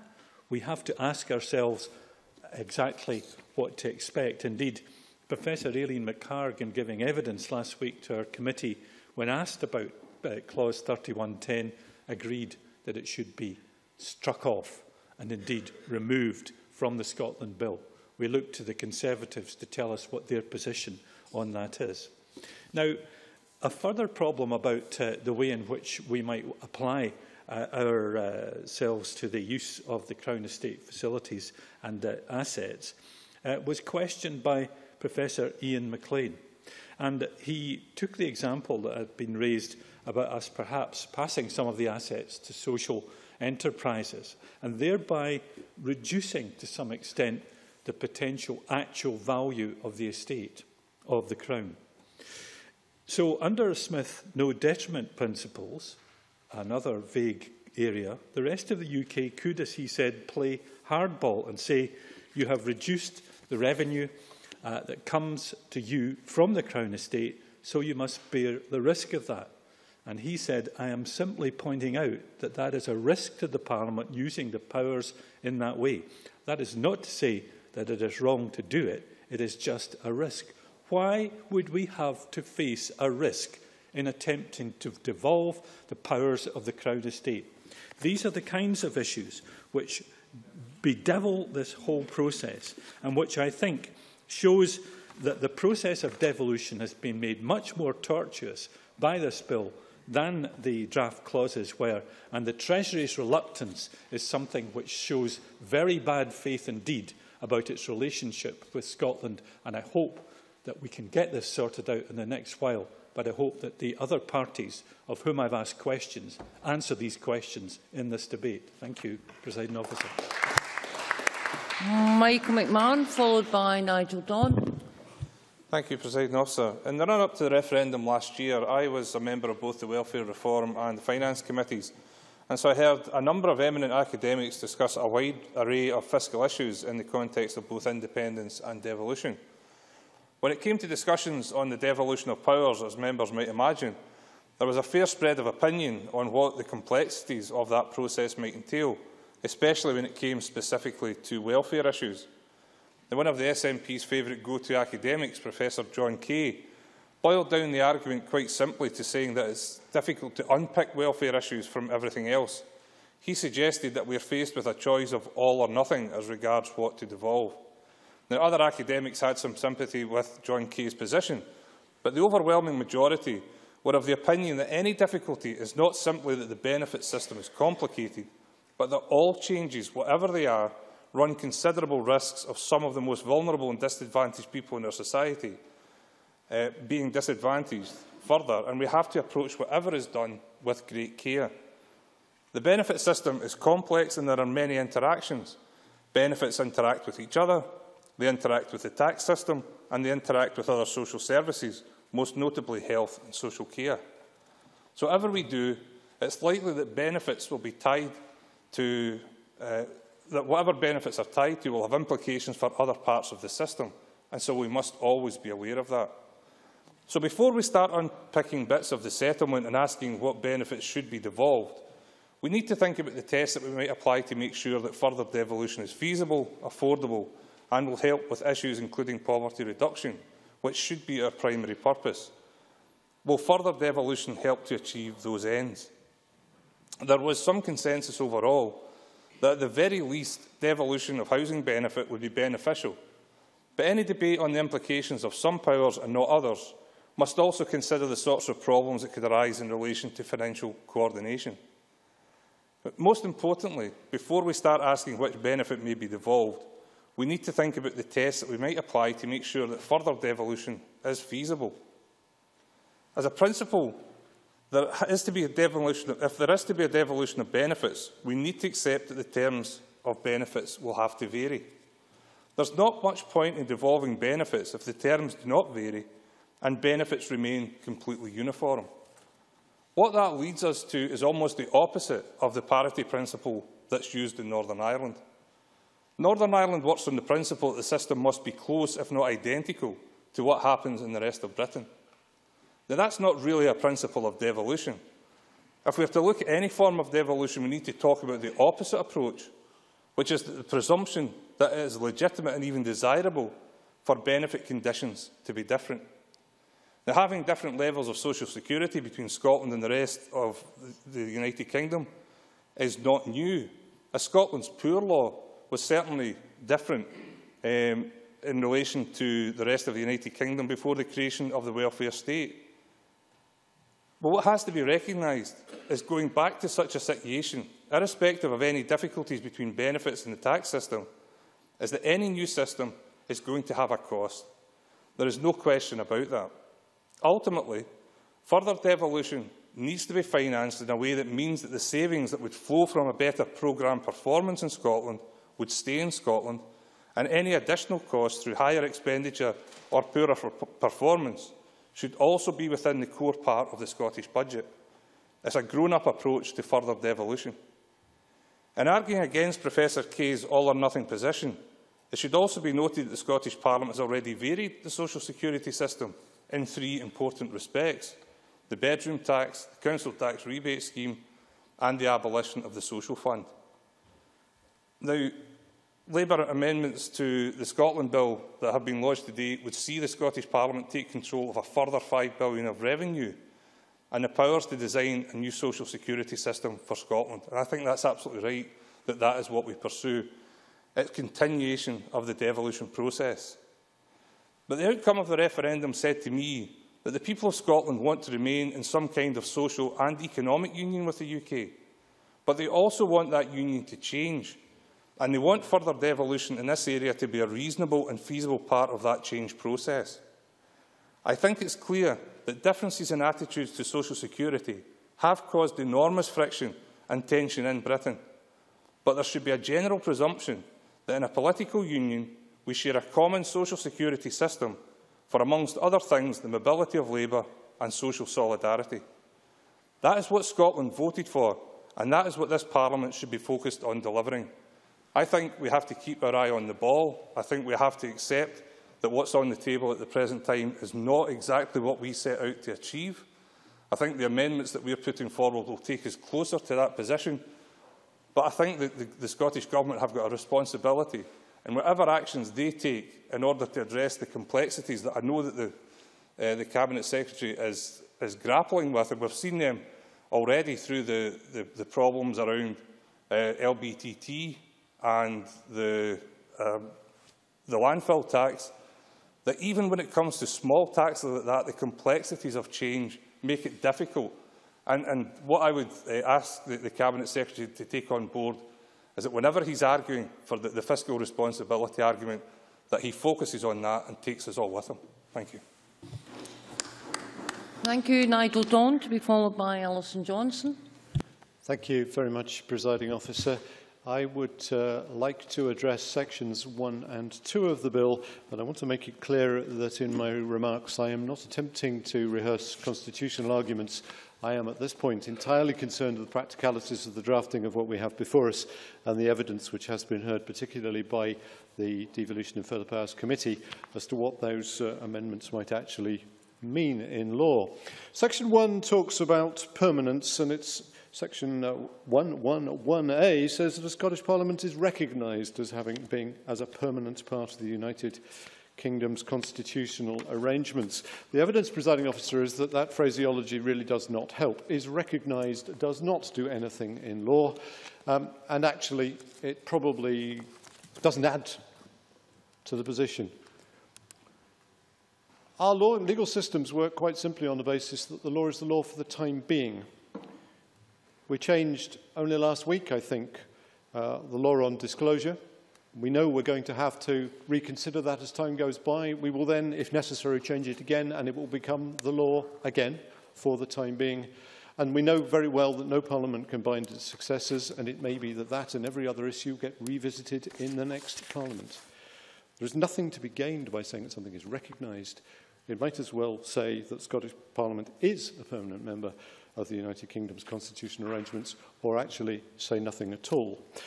The other issue on permanence, of course, is that, despite constitutional theory to the opposite, the Treaty of Union in Article 19 does say, effectively, that the Scottish legal system is understood to remain in all time coming.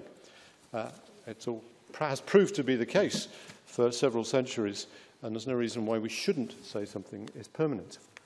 If I then go on to Section 2, we have the same problem with it is recognised in the context of Sewell, but I would like to deal with that in a very different way. Lord Sewell, in his discussion, when he set out the Sewell motion policy, which he did on the 21st of July in 1998 in a debate in the House of Lords, actually set it out as a policy statement. And he did so in a speech in which he actually included the text of the amendment to which he was speaking above. I therefore find it quite astonishing that the the UK government's response to Smith to say that that should be set out in statute is to quite literally put it in the statute in Lord Sewell's words. That is naive, facile, and quite frankly, it's the kind of legislative drafting which a first-year student should know better than. If we were going to do that the rest of the time, we would simply have a policy memorandum, presiding officer, annotate it with section numbers, and put it in front of committees. The reality is that the Sewell Convention is actually laid out in a government document. It's laid out in Devolution Guidance number 10. It was set out in 1998. The latest version has been there since 2005, and as I understand it, it has never been breached. Those are the terms that say what the Convention really is. And if we're going to put anything at all in statute, it should actually be that. What the guidance tells UK government departments is what they will do. Not what they may do, what they will do. It is entirely clear that they have to consult, and Section 9 of it at 2 effectively says that that consultation and agreement must have been reached before the final decision-making process in Westminster. It doesn't say maybe, it says it will be done. It does, on its face, cover emergency and exceptional circumstances. What we have in front of us does not. What we have in front of us does also not cover the full range of the Sewell Convention, and that is the fundamental point to which I would now like to return. Sewell actually covers 3 issues. It covers, if I can find them, matters on which we may legislate.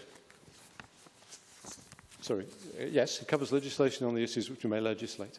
It covers the powers of this government, of this Parliament, and it covers the powers of ministers.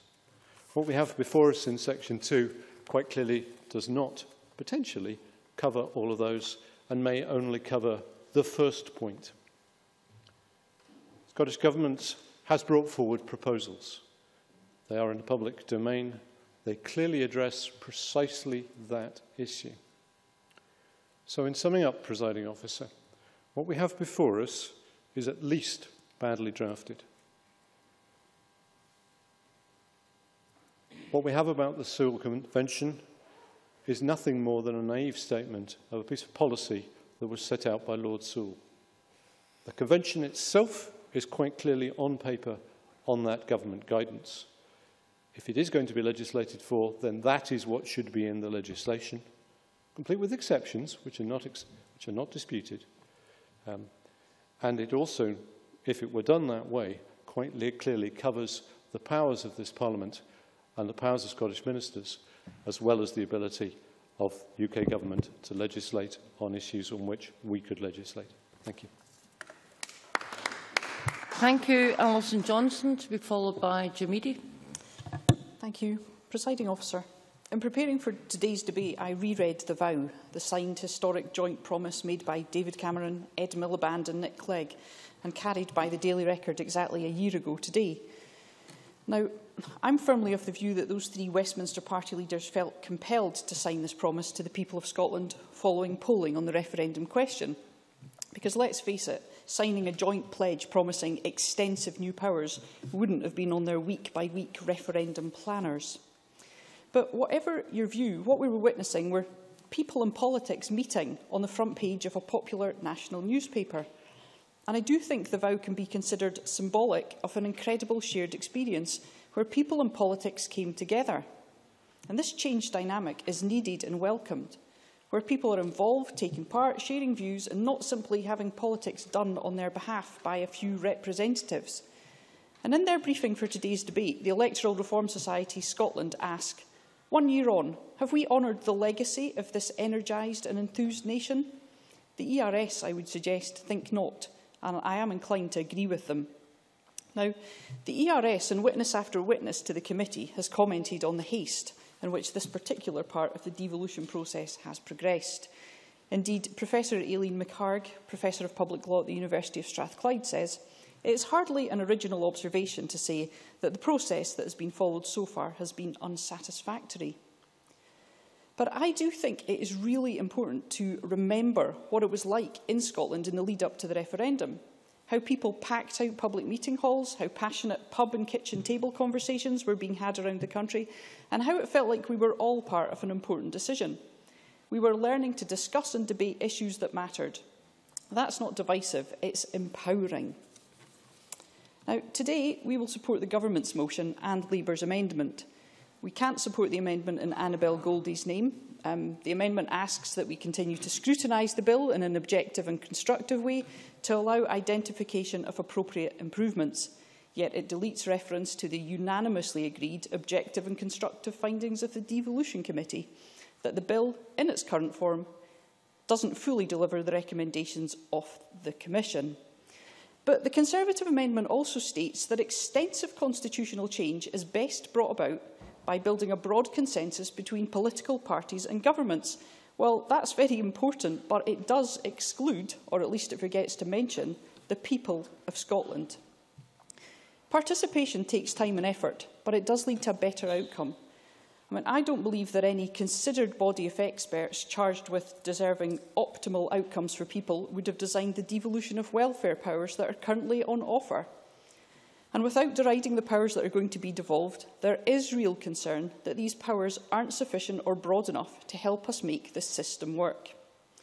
And the Crown Estate is another area where the devolution proposals seems to have been designed by someone who really didn't want this to happen. When the Smith Commission says responsibility for the management of the Crown Estate's economic assets in Scotland will be transferred to the Scottish Parliament, people understand that as a pretty simple devolution of everything. Yet this isn't the case. We will have a double-stream Crown Estate and a complex transfer scheme, and currently Scotland will see no financial benefit from assets like Fort Kinnaird. Now, in the vow, David Cameron, Ed Miliband and Nick Clegg agreed that the Scottish Parliament is permanent. And as we on the Devolution Committee know, the current drafting regarding this important provision has provided academics with many challenges and continues to do so. Presiding Officer, the Smith Commission was hurriedly convened, delivered its report, and now we debate whether the Scotland Bill delivers its intent and the change agreed by those who represented Scotland's people on the Commission. But we do need to insist and be part of a new type of politics. People I speak to aren't concerned about whether or not a party leader is wearing a tie. They'd like to understand and debate the need for the ermine-clad House of Lords. And they believe that we need the devolution of gender politics to this Parliament. Surely that is essential to a new politics. The further devolution of the powers we are discussing today, the way in which these powers are being devolved, mean that positive intergovernmental relations are essential. Jim McCormack in evidence noted that the Smith Commission observed that the intergovernmental working was weak. He focused in particular on the impact this could have in the context of welfare devolution. Sharing powers in relation to universal credit demands a mature relationship and a commitment to work for the greater good. The Scottish Federation of Housing Associations too agreed that the interconnections will be complex and the people who rely on benefits are often vulnerable. Presiding Officer, we will of course look forward to progress at the report stage in the UK Parliament so that this bill does indeed match the spirit and substance of the Smith Commission. But in order to do so, we need clarity on the Sewell Convention, we need clarity on the Crown Estate, on welfare benefits, on definitions of carers and disability, employment programmes and much, much more. The Westminster Government has much to do to deliver a Scotland Bill that matches the intent of the Smith Commission. Thank you. Thank you. I now call Jamidi. Thank you, Presiding Officer. I am grateful for the opportunity to speak in what I think has been an interesting debate on Scotland's democracy. The Scottish Parliament as an institution is a direct reflection of the democratic will of the people of Scotland, and Bruce Crawford, as a veteran of that first Parliament elected in 1999, quite rightly raised the issue of the permanency of this Parliament as an institution. The question surely is this: are we a subordinate legislature, an underling of Westminster, or are we a sovereign Parliament accountable to the people of Scotland? And part of the answer to that question was provided in the motion passed by this Parliament by 102 votes to 14 when we debated the claim of right on the 27th of January 2012. And that motion stated that the Parliament acknowledges the sovereign right of the Scottish people to determine the form of government best suited to their needs, and declares and pledges that in all its actions and deliberations their interests shall be paramount. I believe the people of Scotland know where they stand. They want the Scottish Parliament to be a powerful Parliament, they want it to be a sovereign Parliament, and they want it to be a permanent Parliament. It is therefore incumbent on the UK Government to heed the calls from the Devolution Further Powers Committee and to set out what steps it intends to take to give practical and legislative expression to that clear aspiration set out by the committee. Alex Johnson. Is there not at least an equal and opposite requirement for this government to acknowledge the outcome of last year's referendum and understand that this process is not a means by which to continue to campaign endlessly for the independence that the Scottish people rejected? Jimmy Day. The member is absolutely entitled to put forward that point of view, and I think that all of us in this chamber respect the democratic will of the people of Scotland. But equally, it is not democratic to deny the people of Scotland the right to determine their own future. Now, it was Mrs Thatcher, a heroine of Alec Johnson's, who famously was able to abolish the Greater London Council, not quite by the stroke of a pen, but certainly by parliamentary diktat, precisely because it was a creature of statute. And there is nothing in the bill, as Nigel Donn set out compellingly in his contribution, that would prevent a future UK government hostile to the Scottish Parliament from abolishing this Parliament as an institution. And the potential threat to this Parliament exists because, as A.V. Dicey stated in 1885, there is no power which under the English Constitution can come into rivalry with the legislative sovereignty of Parliament. Therefore, the suggestion that an amendment should be lodged to require a referendum of the Scottish electorate to be held if the issue of the Parliament's permanency was ever in question, as well as being subject to a vote of the Scottish Parliament and the UK Parliament, seems to me to be an eminently sensible and constructive suggestion, and one which I hope the UK Government will respond to positively. In taking these steps, the UK Government would be respecting the will of the people of Scotland and the wishes of this Parliament. It would also show due respect to the Scottish concept of popular sovereignty, resting as it does with the people, a concept which we can trace back to the Declaration of Arbroath. And that concept is in stark contrast to the unlimited sovereignty of Westminster, which the Lord President Cooper famously referred to as being a distinctively English principle, which has no counterpart in Scottish constitutional law.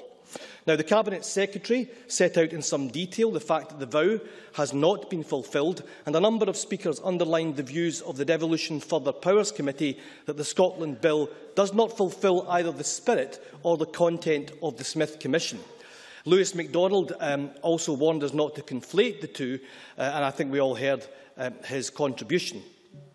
The Cabinet Secretary and Malcolm Chisholm both highlighted the importance of a fair fiscal framework, and these are issues which have been the subject of expert analysis by two of my constituents, the highly respected economists Margaret and Jim Cuthbert. They warn that income tax is an unsuitable choice as the primary vehicle for giving the Scottish Parliament greater fiscal responsibility. They state the Scottish Government is being given responsibility for living within its tax resources without being given adequate powers to grow the economy and hence its tax base. And I think that we would do well to heed their warnings in relation to these proposed fiscal arrangements. Linda Fabiani lamented the lack of a cohesive approach in relation to welfare, employment, job creation, and did so in a way which highlighted the need to secure further powers over these matters in order to meet the aspirations of the people of Scotland. Malcolm Chisholm highlighted the lack of clarity on new benefits and top-up payments, as did other speakers, including Stuart McMillan. Mark MacDonald dealt with the issue of dividend income accruing to the UK Exchequer, possibly undermining the principle of no detriment. And Tavish Scott, what I thought was an excellent contribution, notwithstanding the cynical blip mid-speech, made the perfectly reasonable case that what we are seeking is a progressive and durable settlement within a family of nations. And he's absolutely entitled to argue that federalism is one way of achieving that. I agreed with his conclusion that in the medium to longer term, we are looking at a federal solution or independence, and that will be the democratic will of the Scottish people, regardless of which outcome finally occurs. Presiding Officer, the publication of the Scotland Bill should have been a democratic milestone, a chance for the Scottish Parliament to gain further powers to take Scotland forward. We must ensure that it does not become a fiscal and political millstone and a barrier to further progress in the years ahead. Thank you. We now move to the closing speeches. I call Gavin Brown. Mr Brown, 6 minutes. Presiding Officer, thank you very much. We've had a lot of positive contributions to the debate today, and I have to say personally I'll reflect on a number of them. I thought we had excellent ones, in particular from Malcolm Chisholm when he was talking about welfare, from Nigel Dawn on a slightly technical issue, but I think well covered in relation to the Seal Convention. And while I might not agree with all of the conclusions that both they and others reached, there's certainly, from my point of view, food for thought and things that I will reflect upon personally. I don't think the Scotland Bill is perfect as it is. Of course there are parts of it that could be improved. Of course there are parts of it that are badly drafted. But certainly in my view, the UK Government is adhering to the spirit and substance of the Smith Commission, has done and will continue to do so, so that we do have the best possible bill for an enduring settlement within Scotland and the rest of the United Kingdom. And I just say to some members who spoke today, the approach taken by those who came forward with positive suggestions and didn't over-egg the pudding, I just think will be far more effective and do the Parliament a far greater service than those who try to traduce everything that the UK Government does and challenges its intentions along the way.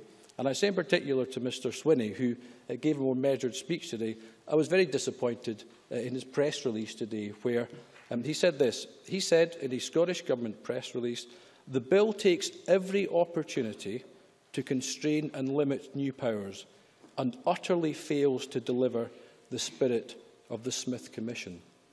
Now, Presiding Officer, I don't know if John Swinney actually believes that or thinks that, but I don't think anyone who is being fair-minded and reasonable and genuine about the process could believe that that statement is true. And I say to members, and I say to Mr Swinney in particular, why not put his undoubted energy and ability into getting the best possible Scotland Bill that we can, instead of taking swipes like that, which I genuinely don't think that he believes to be true, but he may disagree and come back in his closing. Presiding Officer, sorry, Mr MacDonald wants to go, sure. I hear what the member is saying, but the member will be aware that the Scottish Government is writing repeatedly to the UK Government and engaged in discussions with the UK Government to precisely that end. But can I ask Gavin Brown, does he agree with the Prime Minister, who has said now on more than one occasion at the dispatch box that the Scotland Bill is delivering the Smith Commission recommendations in full? Yes, I do, and I think it will continue to do so. But to say that doesn't mean that you don't think it can be improved. And I think, as I acknowledged at the start, it definitely can be improved. Wording can be tightened up. And yes, there are areas where it isn't perfect. So, yeah, but I think by the time the process is complete, I think we'll be in a better position. But, Presiding Officer, I just think it's very unfair to say that it utterly fails to deliver, because if we look at what has been discussed in the Chamber today, a lot of the headline issues that were front and centre when the Smith Commission was published have barely merited a mention today. Almost nothing about income tax today, the biggest tax across the country. Almost nothing. There was something, but almost nothing on VAT, at the second largest tax. Almost nothing on APD. Absolutely nothing on 16 and 17-year-olds being given the vote. These were some of the headline issues, not all of them, but some of the headline issues of the Smith Commission that haven't gotten a mention. Why? Because both the UK Government and the Scottish Government have got on with the job and done what they're supposed to do. And I think if we put our attentions in a similar way to where there are remaining issues, there's no doubt in my mind, not at this stage, no doubt in my mind that we can get similar results, Presiding Officer. And I want to come back to a point that Annabel Goldie made, because again it's easy to say, as many nationalist members have done, that the Smith Commission does nothing. It transfers powers that don't add up, powers that are worth very little indeed. I would refute that absolutely, Presiding Officer. If we look at, and it becomes something of a cliche to use the expression powerhouse parliament, but I think genuinely that it is. If you look at the laws for which we have responsibility, it's quite hard to measure in cash terms, but there will be very few devolved parliaments that have greater legislative reach than we do at the moment, and that we will once the Scotland Bill is enacted. There are very few devolved parliaments on the planet that have greater spending power and ability than us. And that's one of the reasons, I have to say, why the Scottish Government only talk about our spending responsibilities in welfare. They are the only political party in the world that will look at spending and tax, but when it comes to spending, they only talk about the percentage of spending we have over welfare. Why? Because if you talk about the percentage of spending we have as a whole, it's a big figure, and one that doesn't suit their narrative and their argument. According to Scottish Government figures in GERS this year, we're responsible for 65% of all Scottish spending in here. 65% of it is devolved, which puts us right at the top of devolved nations. In relation to tax, where there was a big weakness, Presiding Officer, most analysts said there was a vertical fiscal imbalance, and I think they were right. But post-Smith, we will be responsible, again according to GERS, for approximately 40% of taxes in Scotland. So we're spending over 65%, we're responsible for the collection of 40%, Presiding Officer, and as David Bell said at the time, who has been quoted by others today, implementing Smith will mean that in terms of fiscal federalism, Scotland will be closer to Canadian provinces and Swiss cantons, which are at the extreme end of the spectrum of devolved fiscal powers among OECD countries. Now, yes, there will be one or two others who are slightly higher, but we will be ahead of almost all of them. And for that reason, Presiding Officer, I support, obviously, Annabel Goldie's amendment and urge the Scottish Government to do all that they can from their side. Thank you. Thank you. Can I now call on Lewis MacDonald? Ms MacDonald, 8 minutes. Thank you very much. This debate has been about the process of devolution and about its purpose. Among other things, devolution decentralises the governance of Britain and modernises the British state. Promoting Scottish devolution does not weaken the United Kingdom. It does not disadvantage other parts of the Union. David Cameron's big idea of English votes for English laws is divisive and ultimately self-defeating because it misunderstands the nature of Scottish devolution. Devolution is firmly compatible with the ideals of the European Union. It derives from the principle of subsidiarity, devolving powers and responsibilities to the most local level practically possible. That principle is essential if a union of states on the scale of the European Union is to remain democratic and locally accountable. But it is just as relevant at the level of the United Kingdom and within Scotland itself. That is why our amendment today calls for double devolution, the transfer of powers to this place from Westminster and the transfer of powers from here to a local community level. It also calls for local people to be empowered by greater local decision-making, reversing the centralisation of Scotland's public services, which has been a feature of the last 8 years. So devolution is about democracy and accountability, but that is not the whole story. Devolution in the present day is also about enabling social and economic change. Those things have not always gone together. Some of the most far-reaching social and economic reforms in Scottish history were delivered in the context of a unitary British state, from nationalisation of the railways to creation of the NHS. But in embracing devolution, the Labour Party has embraced it as a means to further progressive social and economic change, not as an end in itself. And that is how we see the Smith Agreement and the Scotland Bill, and that is how we have approached today's debate. The Smith Agreement covers a wide range of policy areas. Its most important provisions are to transfer tax powers to the Scottish Parliament and to provide for powers in the field of social security to be shared between Holyrood and Westminster. The tax changes increase our accountability as members of the Scottish Parliament by making us responsible for raising revenues as well as spending it. The combination of tax and welfare powers gives us the opportunity to create a distinctive and progressive system of social security in Scotland in the context of the wider British welfare state, an opportunity to improve the lives of those who have the least. But it is simply wrong to say that the Scotland Bill has failed on all fronts, or that it does not fulfil the vow to devolve extensive new powers to the Scottish Parliament in any way. Indeed, the Devolution Committee's interim report concluded that the Bill fully reflected Smith in a number of areas, but required amendment or clarification in a number of others. And those were conclusions to which all parties agreed, though many of us wish to go further. It is, of course, true that the bill falls short in the area of welfare, as Michael McMahon and others said. And it is also true to say that the Tory government at Westminster has yet to accept any of the many amendments to the Scotland Bill moved by Labour, the SNP or the Liberal Democrats, and indeed have made few concessions to the issues raised on a cross-party basis by the Devolution for the Power Committee of this Parliament. Alex Johnson. Would the member agree that there is a certain irony, in particular in the use of both the government and the government's backbenchers, of the issue of welfare and the demands, it would appear, for additional expenditure, while apparently ignoring the taxation responsibilities which that would bring with it? Lewis MacDonald. Well, I think the point was well made by Gavin Brown that income tax is an important part of the devolution package and something which should be highlighted. But, of course, that does not mean that the approach of the Conservative government on social security is one that is supported by other parties. And it is disappointing that the Westminster government has not seen fit to accept any of such a wide range of positive and helpful amendments to improve the package. But, of course, for those of us who do not agree with the Tory approach to social security, I don't think we should be deterred just because a Conservative government digs its heels in and resists amendments to achieve social and economic reform.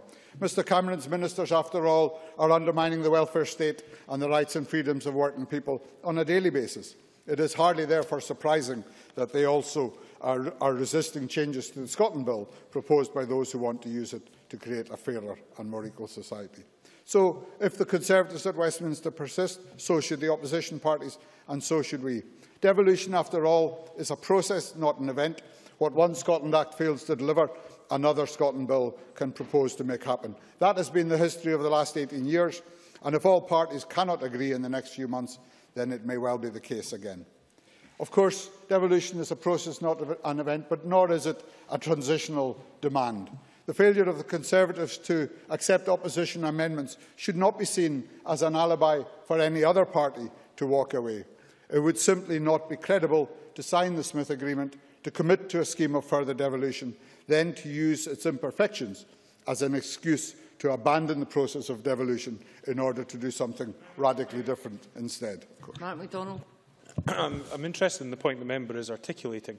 Is the member saying that if the fiscal framework results in something which would be detrimental to this Parliament, that we should still agree it, because that would not be meeting up to the aspirations that we signed up to as part of Smith? Or does he believe that that fiscal framework should be rejected? What I said was that the imperfections in the Scotland Bill, as currently drafted as it proceeds through Parliament, should not be used as an excuse to walk away from the process. But the member raises the fiscal framework, and he is right to do so, because, of course, there are parallel processes underway with a view to implementing Smith. One is open and public, the process of seeking to amend the Scotland Bill in the democratic forum of the House of Commons. The other is hidden and behind closed doors, the process of negotiating the fiscal framework to underpin the future sharing of power between the Scottish and United Kingdom governments. Now, that process of negotiation requires goodwill on both sides. It will only succeed if both governments want it to. There is little point in MPs seeking to improve the bill in Parliament if ministers at the same time are unwilling to negotiate in good faith with a view to making the Smith Agreement work. John Swinney has always rightly emphasised the importance of getting that framework right and describing the process as a negotiation, implying that both sides must be willing to compromise and that the end result is unlikely to be perfect from either point of view. So we are calling today for that process to be made more open and transparent, so that the people of Scotland and the wider United Kingdom can see what is being said and done in that negotiation on their behalf. It is important that both governments can demonstrate their goodwill in these negotiations, so that we can see that both United Kingdom and Scottish Government ministers are indeed seeking the best way to implement the Smith Agreement, rather than pursuing other priorities at the expense of Scottish devolution. Of course, next year's election should not be about the Scotland Bill or a second referendum on independence or constitutional issues alone. It should be about the funding and provision of public services in Scotland, what this Parliament should do with the powers we have and those we will acquire to close the attainment gap, address the crisis in the Scottish NHS, restore local accountability of public services. Those are the issues that matter to the people of Scotland. Devolution is a means to address those issues, not an end in itself. But all parties have signed up to the process, and now all parties need to get on and make it happen. Thank you. Can I now call on John Swinney to wind up the debate? Deputy First Minister, until 5 o'clock, please. Presiding Officer, I think this has been an outstanding debate this afternoon in Parliament. It's been graced by a number of very thoughtful and substantive contributions from a range of shades of opinion within Parliament, and I think it's enormously helped to express the view of Parliament in relation to the current status of the passage of the Scotland Bill in what is a momentous week for our country in the as we approach the first anniversary of the referendum last September, which I think all of us, regardless of our perspectives, accept was a triumph of participatory democracy within our country, despite the fact, as Drew Smith fairly said, it led to different opinions being held by people close to us and in our communities and those who we represent, but nonetheless an invigorating democratic process of which we should be proud. Annabel Goldie started her contribution today by being somewhat surprised by my reaction to the publication of the Smith Commission report in November of last year. I don't think she should have been at all surprised by my reaction to the Smith Commission. The poor soul had to put up with me going on and on about it for what I have often described as 10 of the happiest weeks of my life. And those who were in the Smith Commission room will realise how much of a joke that actually is. But Annabel Goldie also went on to say that some of the reaction of the government and how we handle these issues and some of the things that my colleagues say are in the sphere of being equated with angels dancing on the heads of a pin. And I think it's wrong to characterise the issues that have been raised by members across the political spectrum in Parliament today as being somehow in that trivial way of describing some of these issues, because they are, as we've heard in the course of the debate, really very substantial questions that have been raised about the implementation of the Scotland Bill and what it contributes to the process of devolved government in Scotland. Because where I completely disagree with one of the interventions that Mr Johnson made is that we participated in the Smith Commission. Linda Fabiani and I, who represented the Scottish National Party, did not go in there and argue for Scottish independence. We accepted unreservedly the result of the referendum. We argued for strengthened powers for the Scottish Parliament within the United Kingdom. And the submission that the Scottish National Party made to that process made that point explicitly and accepted the fact that we could not argue for independence through Smith. We had to argue for strengthened devolution, and that is precisely what we did. So we have, I think, a reasonable expectation that what actually comes out of that process is a strengthened form of devolution and one that will be implemented. And I accept, and I accepted in the National Museum of Scotland, that Smith represented a strengthened and greater degree of powers for the Scottish Parliament. It clearly didn't reach my expectations, and I think Drew Smith made that point very fairly in his contribution to the debate into the bargain. Now, one of the key issues of this debate today has been, has the Scotland Bill delivered on Smith or has it not? And this is really, and this may come down to the kind of stuff that Annabel Goldie thinks is angels dancing on the head of a pin, but I really do think it is important. Just about 5 hours ago, 4.5 hours ago, the Prime Minister said to my colleague Angus Robertson, the Member of Parliament for Murray, leader of the SNP group in the House of Commons, "You give me a list of the things that were promised and not delivered, then we can have a very reasonable conversation. Until then, it is all bluster from the SNP. You give me a list of the things that were promised and not delivered, then we can have a very reasonable conversation." Well, we've heard today in Parliament a whole host of things that haven't been delivered. And the Devolution and Further Powers Committee of this Parliament unanimously has sent several letters to the Secretary of State for Scotland, not least of which the letter that was sent by the committee on the 14th of September that set out a range of things that were not promised that were promised and not delivered to fulfil the Prime Minister's request. Now, members could quite fairly then say, well, what have we as the Scottish Government been doing about that? What we as the Scottish Government have been doing is that after the publication of the Smith report in November, we offered jointly to author the clauses that would be published by the UK Government in January. And the First Minister wrote to the Prime Minister on November the 14th to do that, and that was not accepted. After the publication of the Smith clauses in January 2015, we published the alterations to those clauses that would turn Smith into reality, and the UK Government did not accept them. When the bill was published after the United Kingdom election, we set out on the 8th of June draft amendments that were published of what would make the bill into Smith. Not us trying to build beyond Smith, but us simply saying, if we make these changes, this will be what we think to be Smith. And the Secretary of State for Scotland, on the 8th of June, on the Good Morning Scotland programme, said this: I am absolutely clear that the Scotland Bill does fulfil in full the recommendations of the Smith Commission, and I am happy to have, as it has been described, my feet to the fire. So on the 8th of June, the Secretary of State said the published bill does the business, does it in full. On the 15th of July, in response to my colleague, the Member of Parliament for Linlithgow and Falkirk East, Martin Day, the Secretary of State for Scotland said, it is my intention to make substantive amendments in the House of Commons when the bill comes back on report. So the Secretary of State, by his answer to Mr Martin Day on the 15th of July, clearly is accepting that what he said on Good Morning Scotland on the 8th of June was rubbish. So why did the Prime Minister say what he said to Angus Robertson at 12:15 this afternoon?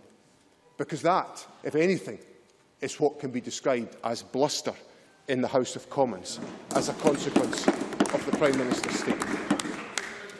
I would love to. Alex Johnson. Having listened to what the Minister's had to say over the last few minutes, could he tell me quite clearly if what he's trying to do today is set out a negotiating position, or is he trying to close that position down? Well, I think my negotiating position has been pretty well publicised. I published the amendments that would have. I've just said to the Parliament, what we published on the 8th of June was essentially the clauses that we thought would turn Smith into legislation to our satisfaction. That was a complete and utter revelation of my negotiating position. Nothing left in the cupboard to disclose. That was it. And I would have thought a UK government interested in all the intergovernmental work that Mr Scott, quite understandably, always lectures me about the importance of intergovernmental work being done properly and fully, that would have said it all, and we could have just settled on that. Now, to address some of the other issues that have been raised in the debate, in the fiscal framework, Mr Scott, to come back to Mr Scott's point, talked about how he couldn't conceive of the Scottish Government voting down additional powers because of the context of the fiscal framework. And what I would say to Mr Scott is that Parliament has to understand the Government's position, that we see the fiscal framework and the bill as one and the same thing. There is no point in having the powers if we don't have the fiscal framework that now allows us to exercise them without prejudice to the interests of Scotland.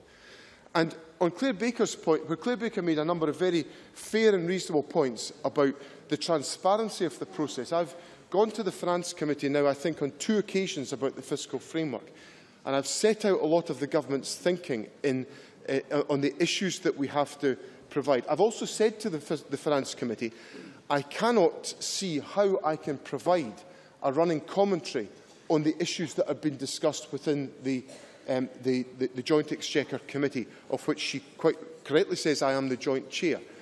But I can assure her that there will be a report published after each meeting of the Joint Exchequer Committee, and that has happened on the occasions that it is met.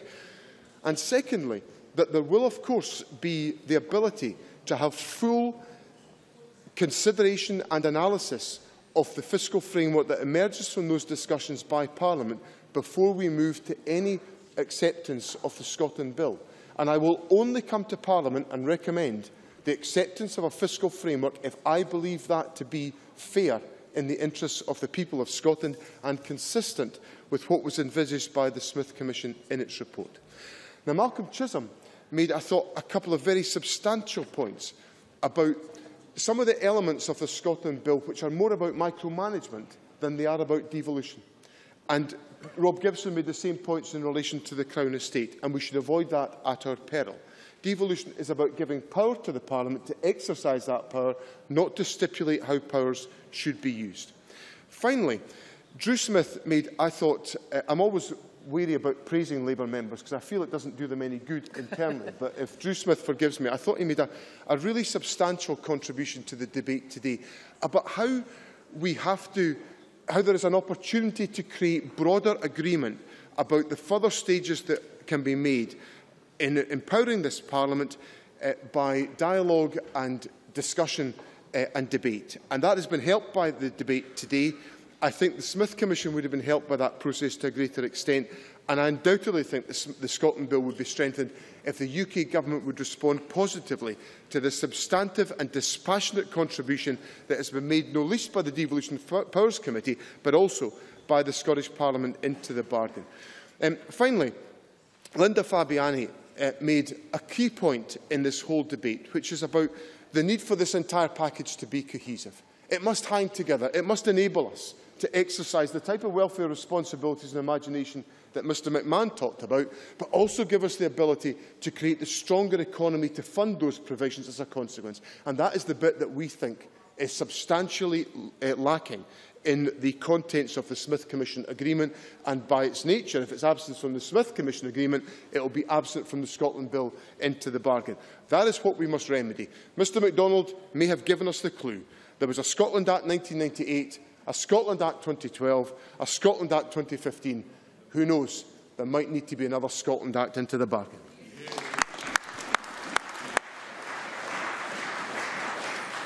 Thank you. That concludes the debate on Scotland's future, democracy and devolution. The next item of business is consideration of Business Motion 14255 in the name of Joe Fitzpatrick on behalf of the Parliamentary Bureau setting out a business programme. Any member who wishes to speak against the motion should press the request to speak button now. And I call on Joe Fitzpatrick to move motion number 14255. Formally moved. Thank you. No member has asked to speak against the motion, therefore I now put the question to the Chamber. The question is that motion number 14255 in the name of Joe Fitzpatrick be agreed to. Are we all agreed? Yes. The motion is therefore agreed to. There are three questions to be put as a result of today's business. The first question is amendment number 14252.2 in the name of Claire Baker, which seeks to amend motion number 14252 in the name of John Swinney on Scotland's future, democracy and devolution be agreed to. Are we all agreed? No. Parliament is not agreed. We move to a vote. Members should cast their votes now.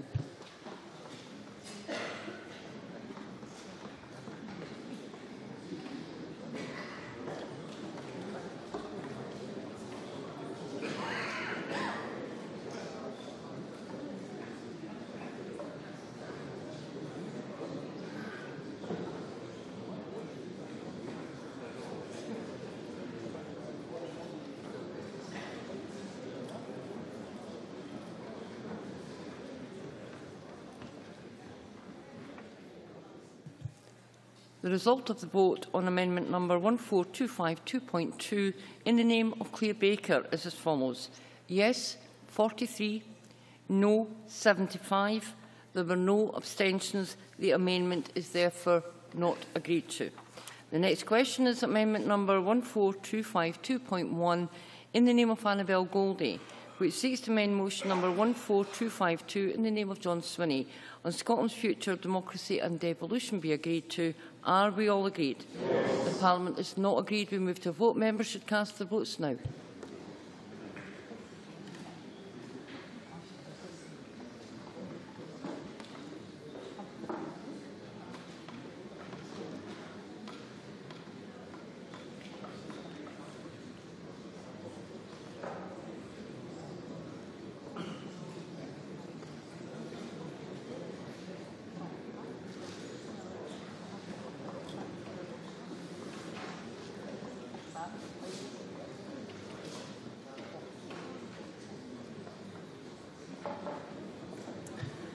The result of the vote on amendment number 14252.1 in the name of Annabel Goldie is as follows. Yes, 13. No, 73. There were 32 abstentions.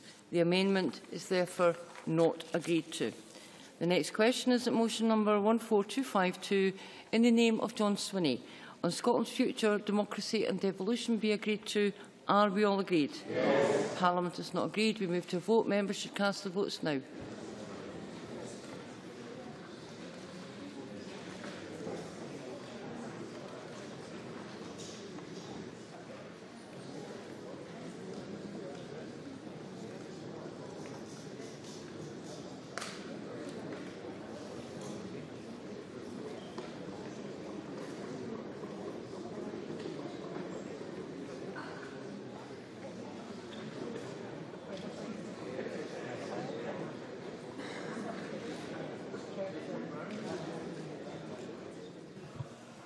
The result of the vote on motion number 14252 in the name of John Swinney is as follows.